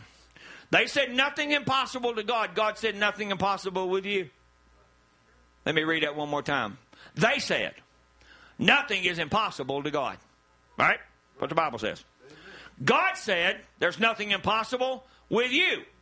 If you'll believe, not with God, but you, deities in man. The very God that stood back in the mythical platform of the eternities and rolled worlds off of his hands and created these things, give you the privilege to be his son, and you're a part of him. God dwells in mankind, and him himself, man himself, is deity. Hallelujah. There you are. It might choke you, but study over it a little while. God dwells in man, and man becomes the son of God, not him and himself, but the Holy Spirit that's in him is God. The Creator lives in the creation. Oh my, how I think of that. Then stand with an unwavering faith. If you got something today, stand with an unwavering faith. And ask what you will. It'll be done unto you. There he is, God. There he is. Inside of me and you. And you know why? If they hated him when he was on earth, deity in human flesh, they're going to hate you. This world is going to come to, and most of people, listen, anybody that's not born again is going to hate you eventually. Oh yeah, you're good. You just strike them somewhere, hit home somewhere. Preach the word to them. Tell them the truth. You'll see, Jesus told them the truth, and they killed him for saying he was God. They're going to kill me and you, even our influence, by saying, oh, you're some special God person.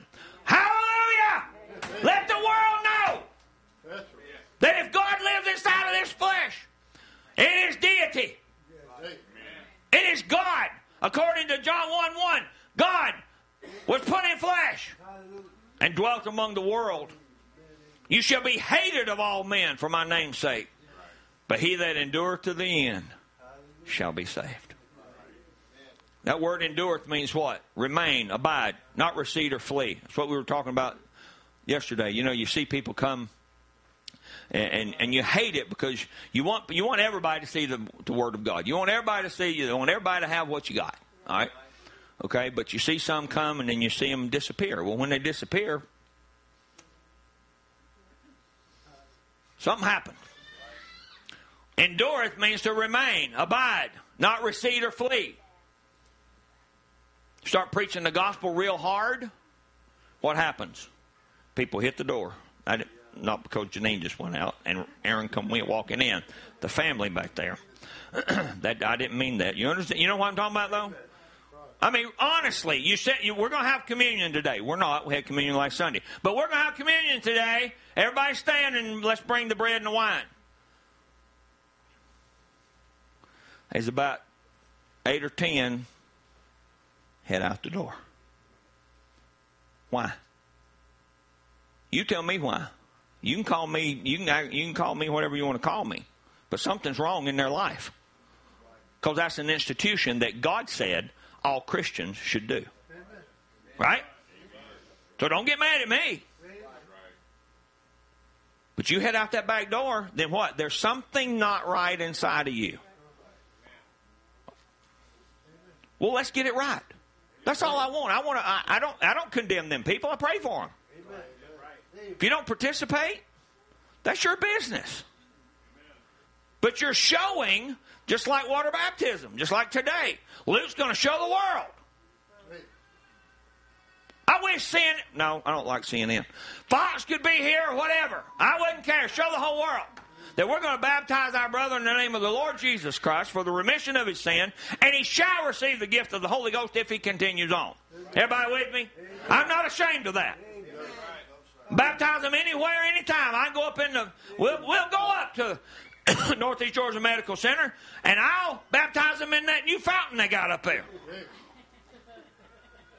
If you walk into North Tower, it runs down the side of the wall, you know. It's going to be hard to get, but you can do it. You can get them baptized. I don't care. Don't mind. But those who endure to the end, in other words, endure my teaching, endure my preaching, endure Bob's preaching, Brother Dale, endure it. Yes. Aaron, Louise, I'm not going to disclude anybody. You too, Michael. Michael does a good job downstairs. God got a hold of that young man, and I'm really proud of him. I'll give you a rose now.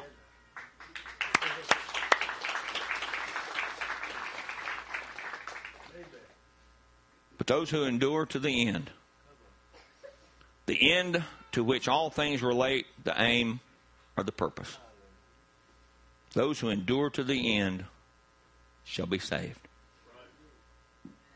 When you receive a body change, as Brother Dale's always told us, when you take a body change, you can say, I am truly born again. But let's endure. Let's endure to the end.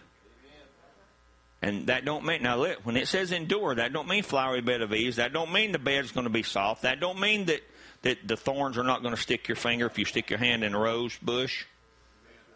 Okay? But it does mean that you got something inside of you that can help take the edge off of that fear and off of that uncertainty. This world is full of uncertainty, and literally we don't know what's going to next. We do. I'm talking about the world. They've got the people that sit over here and they say this is going to happen. You know, they got the people over here that says this is going to happen. We're going to go by, you know, we were going to all go to Bitcoin. Now Bitcoin's done fell apart. We're going to go over to this one. Now this one fell apart. Well, we're going to go to the dollar. Well, the dollar's fixing to fall apart. God will never fall apart. So we can put our dependency that God, if we put ourselves in Christ, that He'll give us what we need. Let's read this real quick and then we'll close. We're not getting anywhere, but we got to godliness anyway. But godliness is deity living inside of you. And remember, when you get born again, that is deity living inside of you. But you have taken that little baby and put a baby inside of you. Because you're a newborn what? Babe in Christ. You got to grow. You got to what? Let it out. You got to teach it. Send it to school.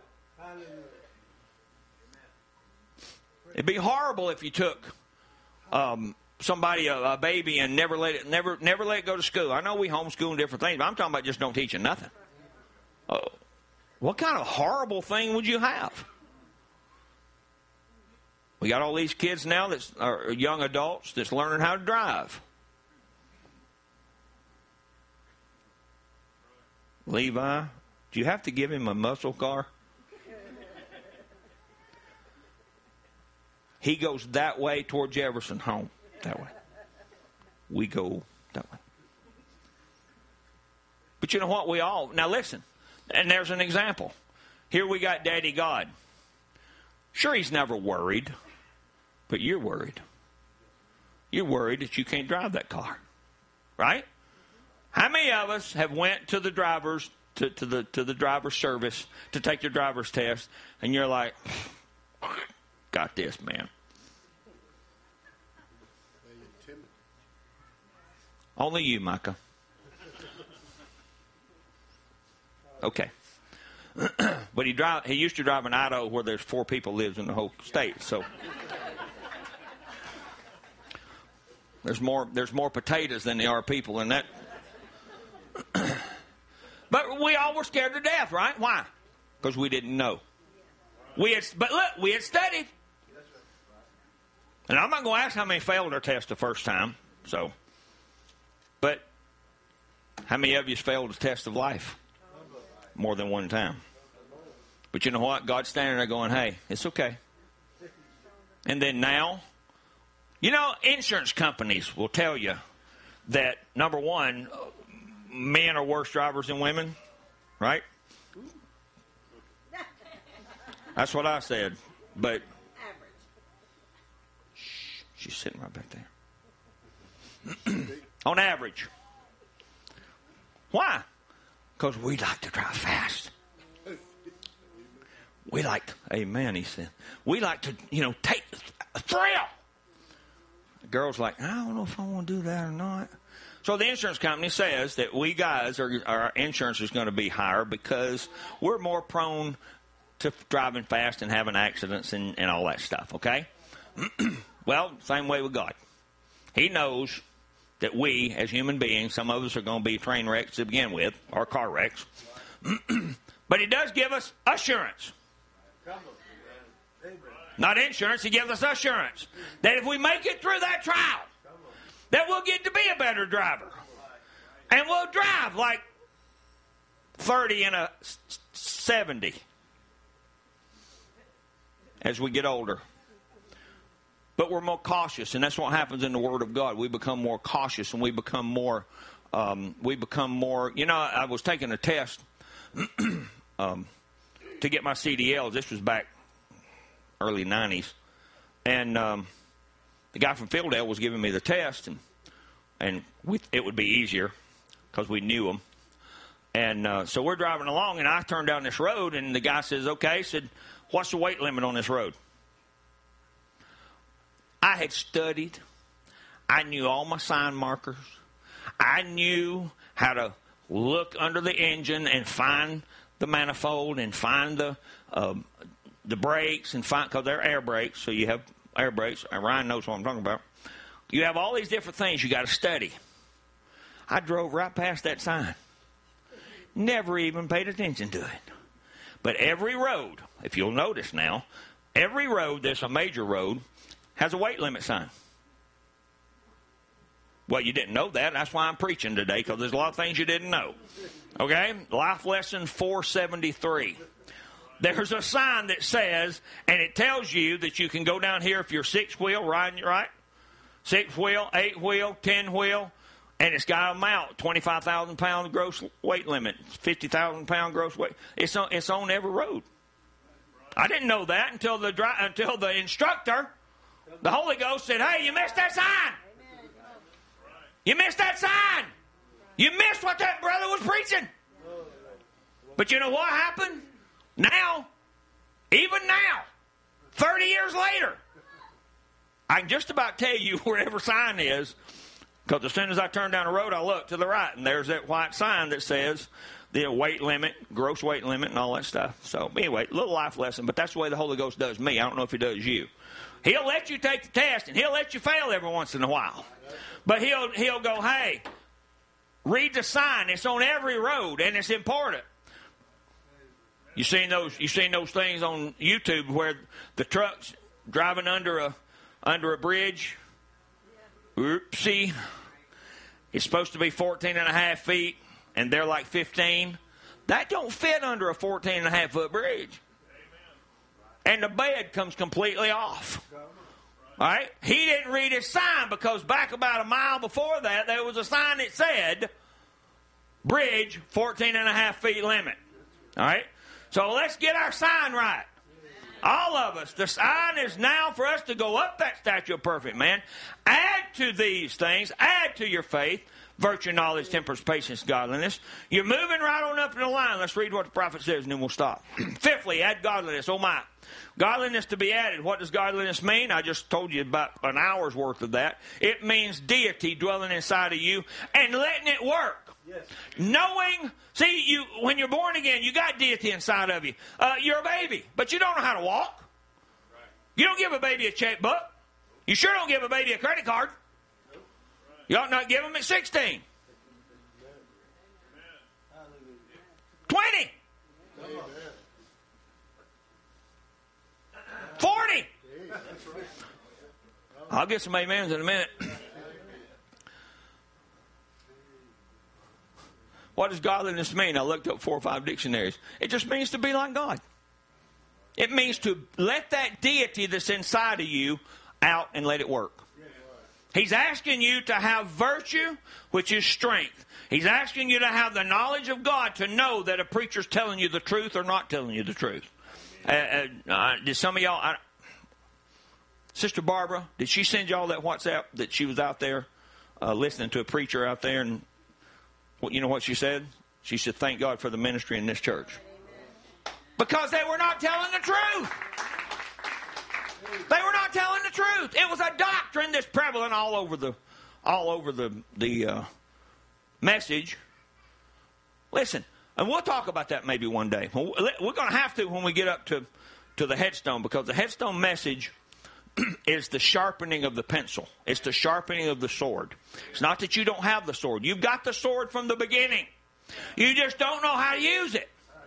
Brother Brown said then, if you've got the sword, he said it takes a strong hand of faith to use it. It doesn't matter if you got the prettiest, longest, sharpest sword. If you don't know what you're doing, you might cut yourself. Not the enemy. But if you're trained to do the right thing, make the right moves. He said you can take it right straight to the heart of the enemy. And that's what we'll talk about later on. Because, see, that's a faith that's more than that faith that's right here. Remember, Brother Brown said faith alone won't do it. Not just faith. Now, everybody, there's a lot of faith, but we got to have rapturing faith. And we'll talk about that a little bit later on. So, to be like God. He says, oh, no, I can't do that, Brother Brown. Oh, yes, you can. You got to let out what's inside of you. Let it work. If you don't have it, please don't sleep until you get it. Amen. We're not guaranteed tomorrow. We're not guaranteed the next 2 seconds. All the virtue, all the things that's in God is in you. All the things. Be ye therefore perfect. Brother Brown said, even as your Father in heaven is perfect. So Brother Brown is, and you can see by discernment, he's preaching on virtue and he's, knowledge. He gets to temperance and he makes a couple of statements like, well, man, that's going to, knock a lot of us off. But when he gets to godliness, he starts feeling that the people are like, we'll never be able to do this. We'll never be able to get there. That's why Brother Brown had to, it looks like he backs up. And he says, yes, you can. Be ye therefore perfect. What's that? Perfect. You get way up here now before you're asked to do that. All these things has to be added first. So he's telling them, you got to add this first. Can't just jump up there. You got to add this first. Then when you get up here, he's asking you, all right, let me put it in my own words. He's asking you to use what you've got. He's asking you to use all that knowledge, all that virtue, all the things that God's given us, temperance, patience. He's asking you to put it together and realize your deity. You're part of deity. He's asked you now to be perfect, godliness, sons and daughters of God. How many things I could say. Then he talks about turning to Ephesians. Let's read this. A man that's born of God, a son of God, has to have the nature of God. He has to be like God. He honors God. He's part of the Word of God. And in this last days of this bride taking form, now this is us, the bride taking form. Just exactly the same power that he was at the beginning, he has come through these organizations and so forth. Listen, folks, God was in the Baptist one day. God was in the Methodist one day. He's not now. They can split all they want to.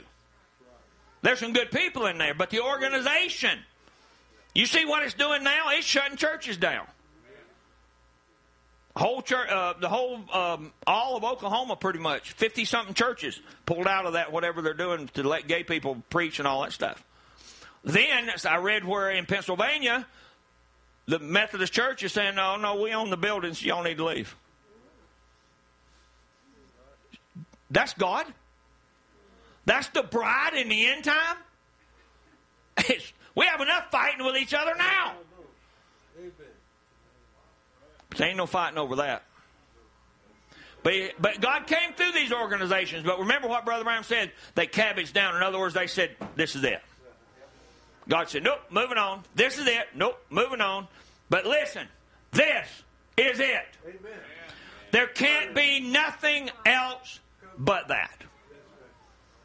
So we're at the end. There's a doctrine according to godliness. And I just proved it to you by being deity. All right?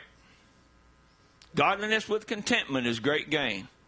You know, if you say that, what is contentment? Now, to me and you, contentment is everything is going right. Every bill's paid. Your car doesn't skip. The check engine light doesn't come on.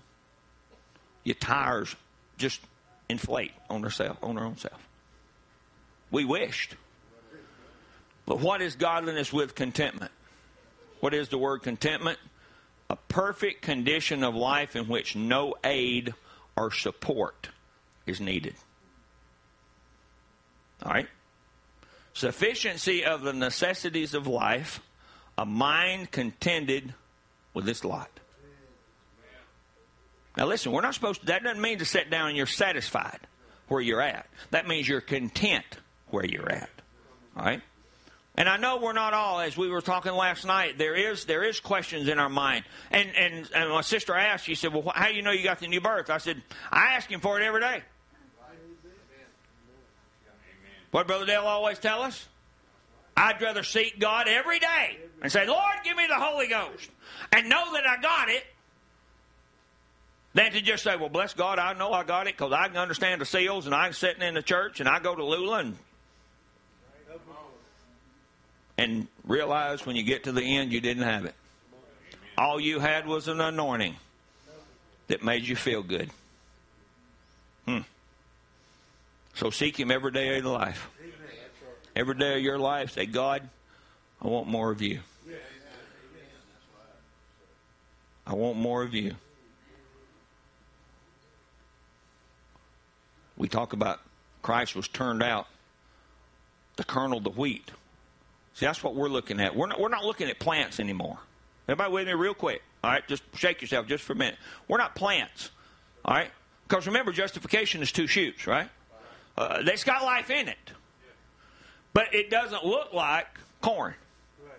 For those of you that's grown things, you plant corn, if it's going to get about this high before it really doesn't look like grass. Amen? The only reason you know it's corn is you planted it in that row. Right? But if you were to just walk out there and say, well, what's that? Well, it looks like grass to me. Start pulling it up. No, but I'll promise you, once it matures and gets on up and it puts a character.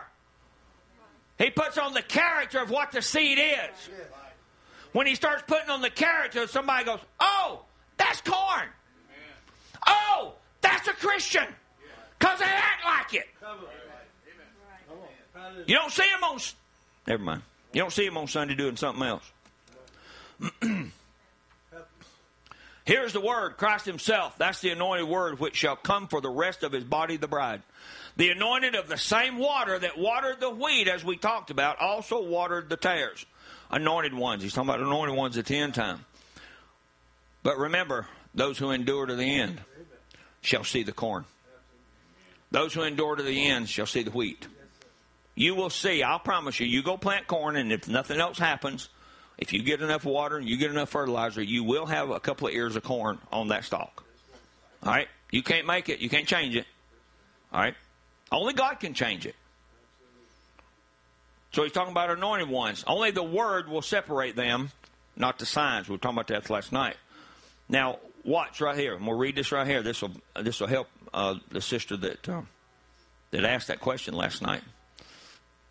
they're anointed in their second realm. All right? So anointed ones are anointed in their second realm, not in their soul. All right? Now look. Today, so confused about the evidence of the Holy Ghost and so forth. Satan can impersonate any kind of gift that God's got. But he can't bring the word by word. He can bring some. Like I was telling you before, went to a Memorial Day meeting years and years ago, and this brother was preaching on the millennium, and I still preach stuff that he preached, that he brought out that I had not seen about the millennium. But he was sleeping with a 14-year-old girl at that very time he was doing that. And got caught and got put in jail. And he's back out now. And if he repents, that's okay. But at the moment, I thought he was weak. Because he was preaching the word. But he fell. Somewhere he didn't preach at all. But he cannot bring that word by word. There's where he failed in the Garden of Eden. That's where he'll always fail. He's talking about Satan. Then he's talking about the false anointed ones. Shout, speak in tongues, dance, preach the gospel, and still a devil.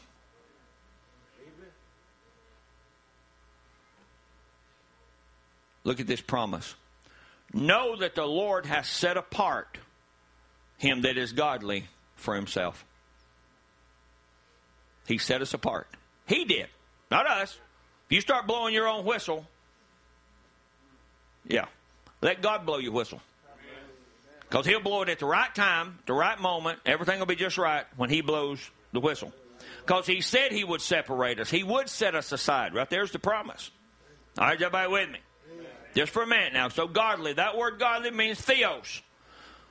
It is like God or resemble him in any way. Just like I said about deity. God's representative or vice regent of magistrates of judges. You were made sorry after a godly manner, and this is Corinthians, but you might receive damage of us of nothing. For godly sorrow worketh repentance. To salvation not to be repented of, but the sorrow of the world worketh death. For behold, this selfsame thing that ye sorrowed after a godly sort. What carefulness it wrought in you. Once you come up to the stature of perfect man, when you come up to godliness, there is a carefulness. You're careful. You don't jump into things like we read where Brother Brown said, scrap heap of ministers, people that want to go out past the program of God, and they have a wreck. If you'll stay in the program of God, realize who you are and what you're doing here. Is that not a quote? Realize who you are, not who I am, not who Brother Dale is. Realize who you are and what you're doing here. You'll be an invincible army. Together we will be an invincible army.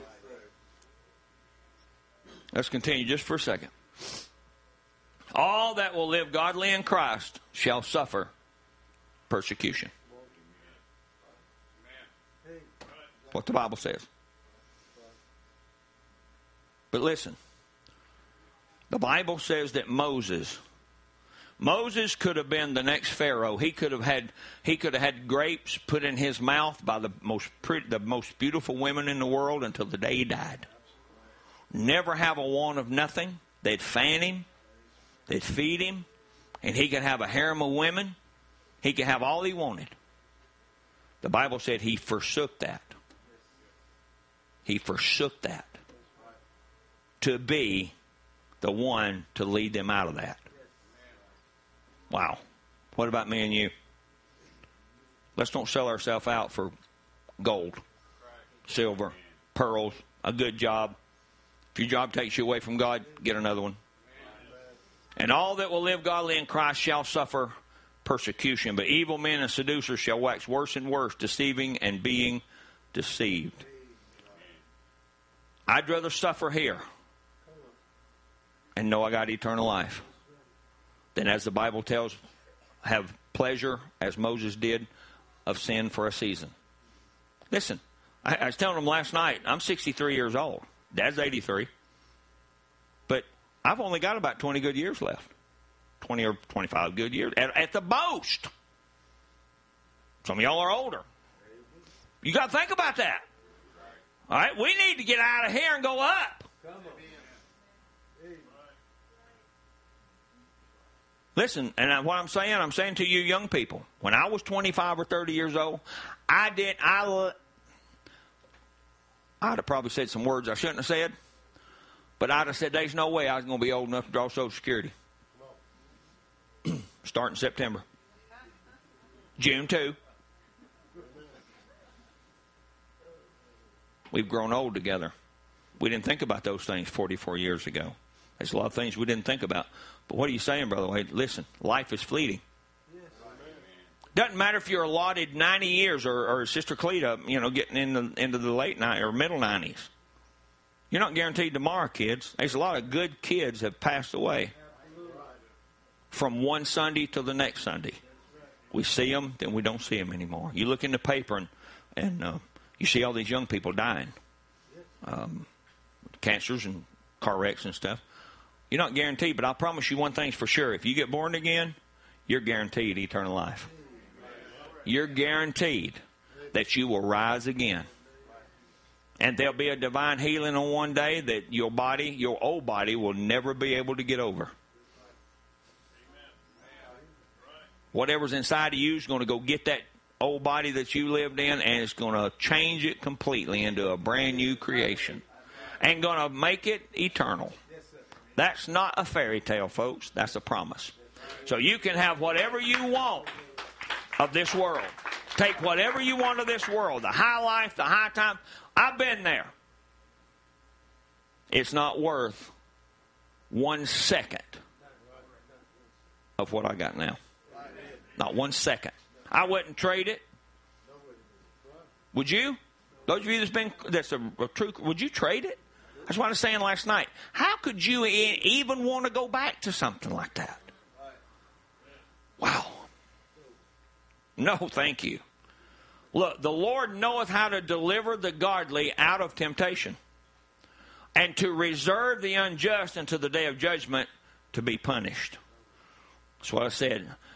A little bit of season, folks. If we're having to go through trials and tribulations right now, you may think that you're going through and it's going to last all your life. No, it's not. You go through a little piece of life and you come out on the other end. But if you'll come out on the other end with God, it's much better. Blessed is a man that walketh not in the counsel of the ungodly, nor standeth in the way of sinners, nor sitteth in the seat of the scornful. But his delight is in the law of the Lord, and in his law doth he meditate day and night. You remember back when you wasn't born again, though? What'd you meditate on? What I'm going to do tomorrow? How much more money I can make? Brother John's shaking his head. How much more debt I can get in? Right. I mean, that's what, that just took our whole life over. But now what? And it is a real small part. You got to worry about bills and stuff like that.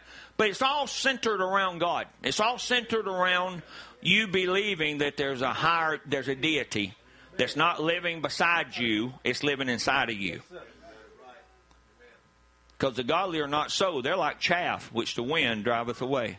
Therefore the ungodly shall not stand in the judgment, nor sinners in the congregation of the righteous. For the Lord knoweth the way of the righteous, but the way of the ungodly shall perish. An ungodly means wicked, a criminal. We're all criminals. But guess what? I had an advocate. I had a judge. I had a lawyer. And I had all the witnesses that said I didn't do it. Because I went into God's court one day, and he said, I didn't see him do it. A judge can't do that. Do you know a judge and a jury can't say, I saw that? They have to depend on witnesses, right? They have to depend on somebody to say, I saw that, and then they make an opinion on that. They have to make an opinion on on hearsay. Listen, I'm not making an opinion on hearsay. This is what God say. So I'm going to form my opinion on what God say. Because it's a witness. We all are witnesses. I don't want to be a guilty one. I don't want to be a criminal. I don't want to be wicked. Guilty of sin.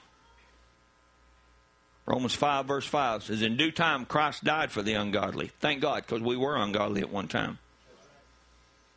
Let's keep going on for a minute. I want to read just one more thing before we go. We talked about reconciliation last Sunday. We'll talk about it again. I'm going to go, just close your eyes. It makes people sick when you do that. I'm sorry. But I want to get down here to the end. I want to read something to you in the seventh seal. And then we'll get back to brotherly kindness. Because brotherly kindness is kind of a lengthy thought. But we got to get to this, and it's going to be something that's really going to help you, and it's going to put everything together. For those of you that's been through the 100 and something, or those of you that's been through 10 or 15, this is the culmination is we're going to come to a place that there is an interval. And in that interval, there's something happens. All right? There's something happens in that interval. It's not just, if you say we have an intermission or an interval, that means that, you stop the play or you stop the movie and you go get you something to drink or you go, something's happening. You're not just sitting there asleep. There's something going on. So now notice this being one verse, talking about he's on the seventh seal. I'll read this real quick and then we'll stand to our feet. We'll sing a song. If you have a need, we'll worship for a little while and then we'll go to the baptismal pool. It's ready to go. All right. And anybody wants to be baptized, we've got plenty of towels. We can help sisters, brothers, whatever needs to be. If you need to change, some of the sisters, talk to a sister to where to go. Brothers, talk to a brother where to go. All right. Now, between the sixth and seventh seal, something takes place. See? And how lovely that's placed just at its right place between sixth and seventh chapter. We'll get into that. Because if you read your Bible, Revelation chapter 6 is what? When the seals start. Everybody with me? Amen. Shake yourself for a minute. Amen. That's when it says that the first seal opened, and then it goes down to what? Goes down to number 6, and then it stops. Right. Then the seventh chapter comes in. Right. There's an interval. Then Revelations 8:1 says that when the seventh seal opened, there was an interval. All right. If you look between Revelations 10, 6, 7, Revelations 10. Listen, Revelations 10 is an insertion, and it's inserted. Read it. You'll get your trumpets. Your vials will go to 6 and stop. There'll be an interval or another chapter, and then there'll be a seventh. We'll get into that. But it's the same thing with right here, because that's what's going to happen when you come to a place of that. We come to a place of brotherly kindness, and we see that thing that says Holy Spirit. There's your interval. Amen. Everybody with me? Right. Now listen, I want you to look real quick. Faith is not an ad, so you don't go 1, 2, 3, 4, 5, 6, 7, 8. Because Brother Brown says 7. There's 7 ads. Amen. So, add to your faith, which is not an ad. Add 1, 2, 3, 4, 5, 6. There's an interval, and there's 7. There's an interval that you got to stop and just say, hang on a minute. And you know what it is? To me, it's the providence and grace of God. Because we went through this. It's kind of like you go through school and you have like 6 periods or 6 periods, and then you have a recess. Or you have an elective. Something that your mind just kind of, cocks back a little bit. That's what I believe God's doing here. He's man, we're striving. 1, 2, 3, 4, 5, 6. Take a breather. I don't mean quit going to church. Take a breather. All right? And that's what we'll watch. And we'll close right here. Now, if you notice in the 7th chapter, we notice between the 6th and 7th, there's an interval. An interval between the 6th and 7th chapter of the book of Revelations. And it's between the 6th and 7th seal that this interval is given. Now, we want to notice this. Very important that we notice this little time. I just want you to stick that in the back of your head, because we're going to get to it a little bit later on. We're going to get to that interval because it is very, very, very, very important. Number one, it's important to get there. There's not an interval between 1, 2, and 3, 4, 5, 6. It's between 6 and 7. There's a time to just take a breather. Stop for a minute. God knows we're humans. And we just sit there and you sit there and you pound and you pound and you pound and you pound. All right, hang on a minute. There's something we're going to have to deal with in between there. we got to deal with and understand that Holy Spirit's the same as it is down here. But it's something we need up there. We got to have to continue on. We had to have Revelation chapter 7 to continue with Revelation chapter 8. Everybody with me? We had to have Revelation 10 inserted between 9 and 11 for the trumpets. And then for the vials and all the different ones, you had 1, 2, 3, 4, 5, 6, and then there's an interval. There's a stop point. And it looks like it's covering something totally different. But what it's doing is it's bridging everything together. What this is doing right here, it's bridging us together. From going from a Son of God revelation into the Son of Man revelation. All right, and that's what we've been trying to get to for 100-something sermons, so let's stand to our feet. God bless you. Thank you for being patient. Well, Brother Joe, let's sing a song. If anybody has a need, come forward.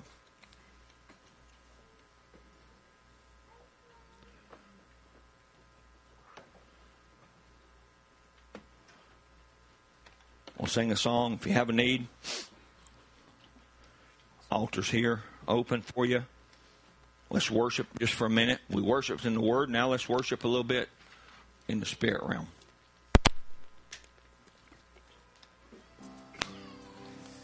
Oh, hail King Jesus. Oh, hail Emmanuel. King of kings, Lord of lords, bright morning star. And throughout eternity, I'm going to praise Him. Let's worship Him. And forevermore, I will reign. That's not a fairy tale. That will happen. We will live with the King. Because you and I are the Queen. Oh, hail Emmanuel, King of kings, Lord of lords. You're the bright morning star. Travel overseas, brother. Yeah, buddy. and throughout eternity. I pray that you've stepped there before He does. And any decision He has to make, you help Him make it, Lord. Wherever these hands lay, you've already been there, Lord. I pray that you'll be with our brother in the time he's going to be overseas, Lord. We know that's just like being away from home. And we don't know what goes on in other countries, Lord. We're not in control like we are here in the United States. So, Lord, as our brother goes to another country, Father, I pray that you would just bless him. Be with him, Father. Give him a supernatural understanding. And give him the word of the Lord to give to the people. And be able to train or whatever he's got to do, Lord. Even just in the natural realm, Lord. I pray that you'd anoint our brother, Lord, for his job that he has to do. And, Father, bring him back safe. That he can testify that you were there with him, Lord. We ask these things in Jesus' name. Amen. Bless you, buddy. You'll be all right. We'll reign. Everybody pray for Brother John because he's going to be gone out of the country for about a week. So let's just pray for him as he's gone. He's us, all hail Emmanuel, King of kings, Lord of lords, bright morning star. And throughout eternity, I'm going to praise Him. That's what this is. And She's seen miracles, Lord, happen with these prayer cloths. Now I pray, Lord, that a miracle will happen to our sister's husband, Lord, that cancer will go away because this has been anointed and prayed over, Lord, by your people, Father, that believes in you, Lord. And I pray that you'd bless her now, Lord, and may she be a light for the people, Lord. And, Lord, may she be a comfort to the sister, Lord, as they go through trials and tribulations, Lord, that you would help her say the right thing, Lord.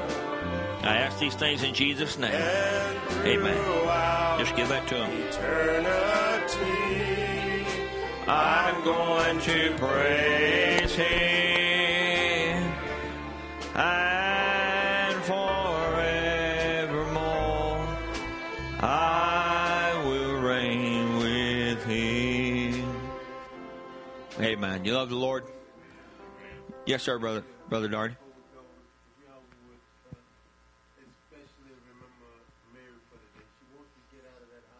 Mm-hmm.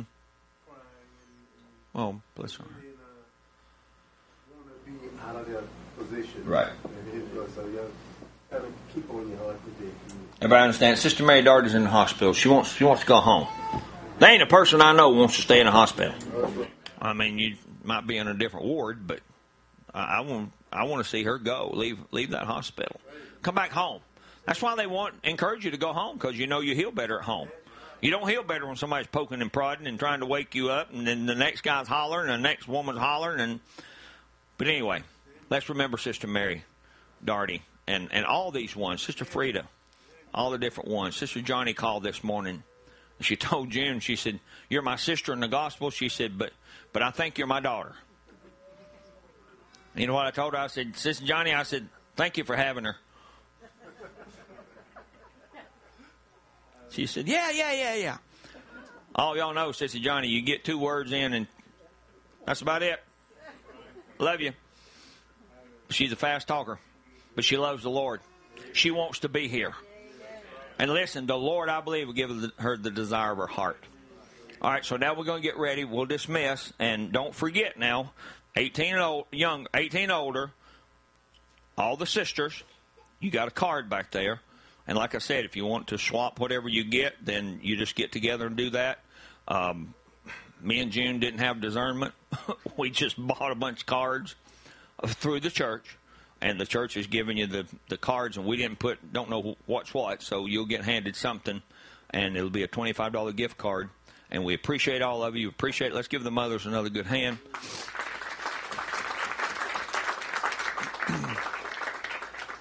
Remember that when you turn to the book of John and you get to finish reading the book of John, start reading the book of Mama. That's what the prophet said. Start reading the book of Mama. She's the 5th gospel.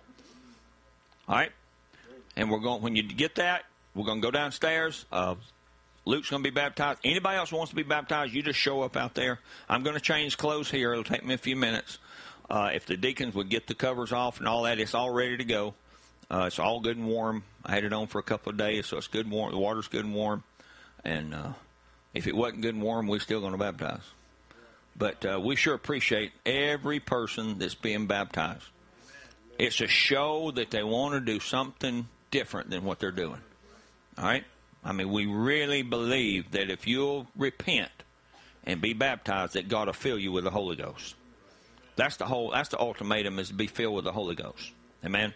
And so we're going to go through the ordinances today of water baptism in the name of the Lord Jesus Christ. And remember, Brother Bob will be preaching Wednesday night.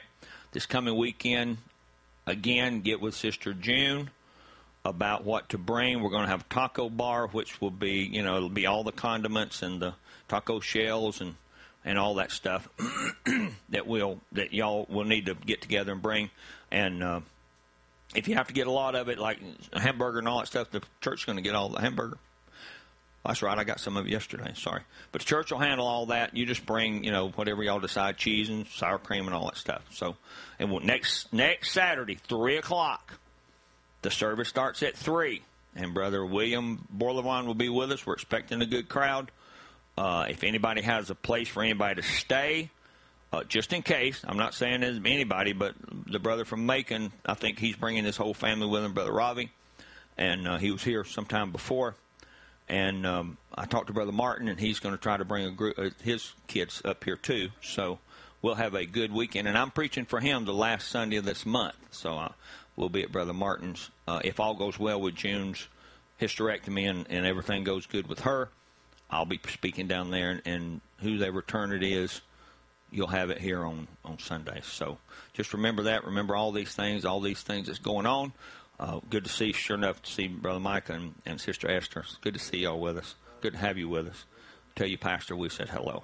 All right? We love him with the love of the Lord. We love y'all. Just come anytime. Next Sunday will be good. And then the next one. It's all special. Sunday's all special. It's Mother's Day. It's your Mother's Day. Okay. Well, yours too, so whatever. Flip a coin. Come up here.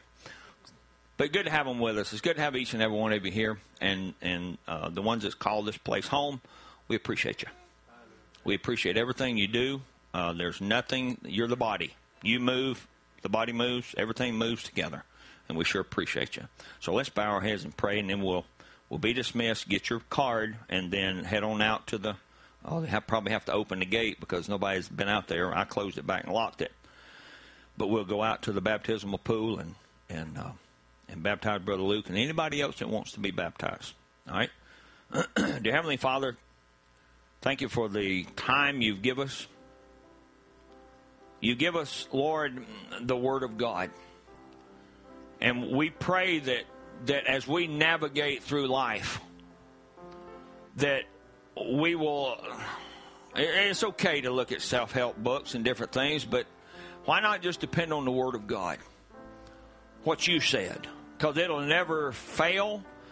It'll never change. There'll not be a second edition or a third edition or another edition. It's the Holy Bible. And we pray that we will come to that, Lord. That we'll be molded in your image as we continue up this statue of perfect man. Lord, be with the ones that are sick, the ones and names that we've called, and even the ones that we didn't call, that we missed. We pray that you'd bless each one, Lord. Remember Sister Jean every once in a while, Lord. Kirkland, we pray that you'd bless her, Lord. We pray that you'd just be with each one. Thank you for the mothers. Thank you for their diligence and for their time that they spend here, that many of them teach our Sunday school classes and many of them teach our younger girls how to do things of life. Father, we appreciate each one of them. And now, Father, I pray as we go to the water to baptize our brother, Lord, that others will make a decision to step out and claim the promise that if we'll repent and be baptized in the name of Jesus Christ for the remission of our sins, we shall receive a gift. We're going to give all the mothers a gift today, the sisters. But Lord, the gift you give us is eternal life. Can't buy it. Not for sale. No price on it at all. It's free. But we've got to make a choice whether we want it or not. Father, may our desire be that we want you more and more every day. So go with us, Lord, as we continue the furtherance of this service downstairs.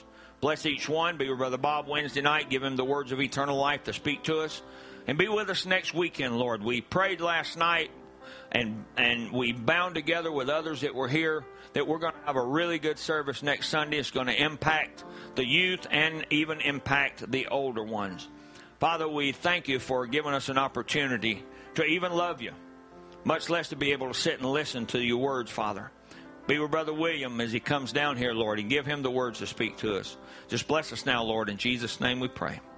Amen. You're dismissed. God bless you.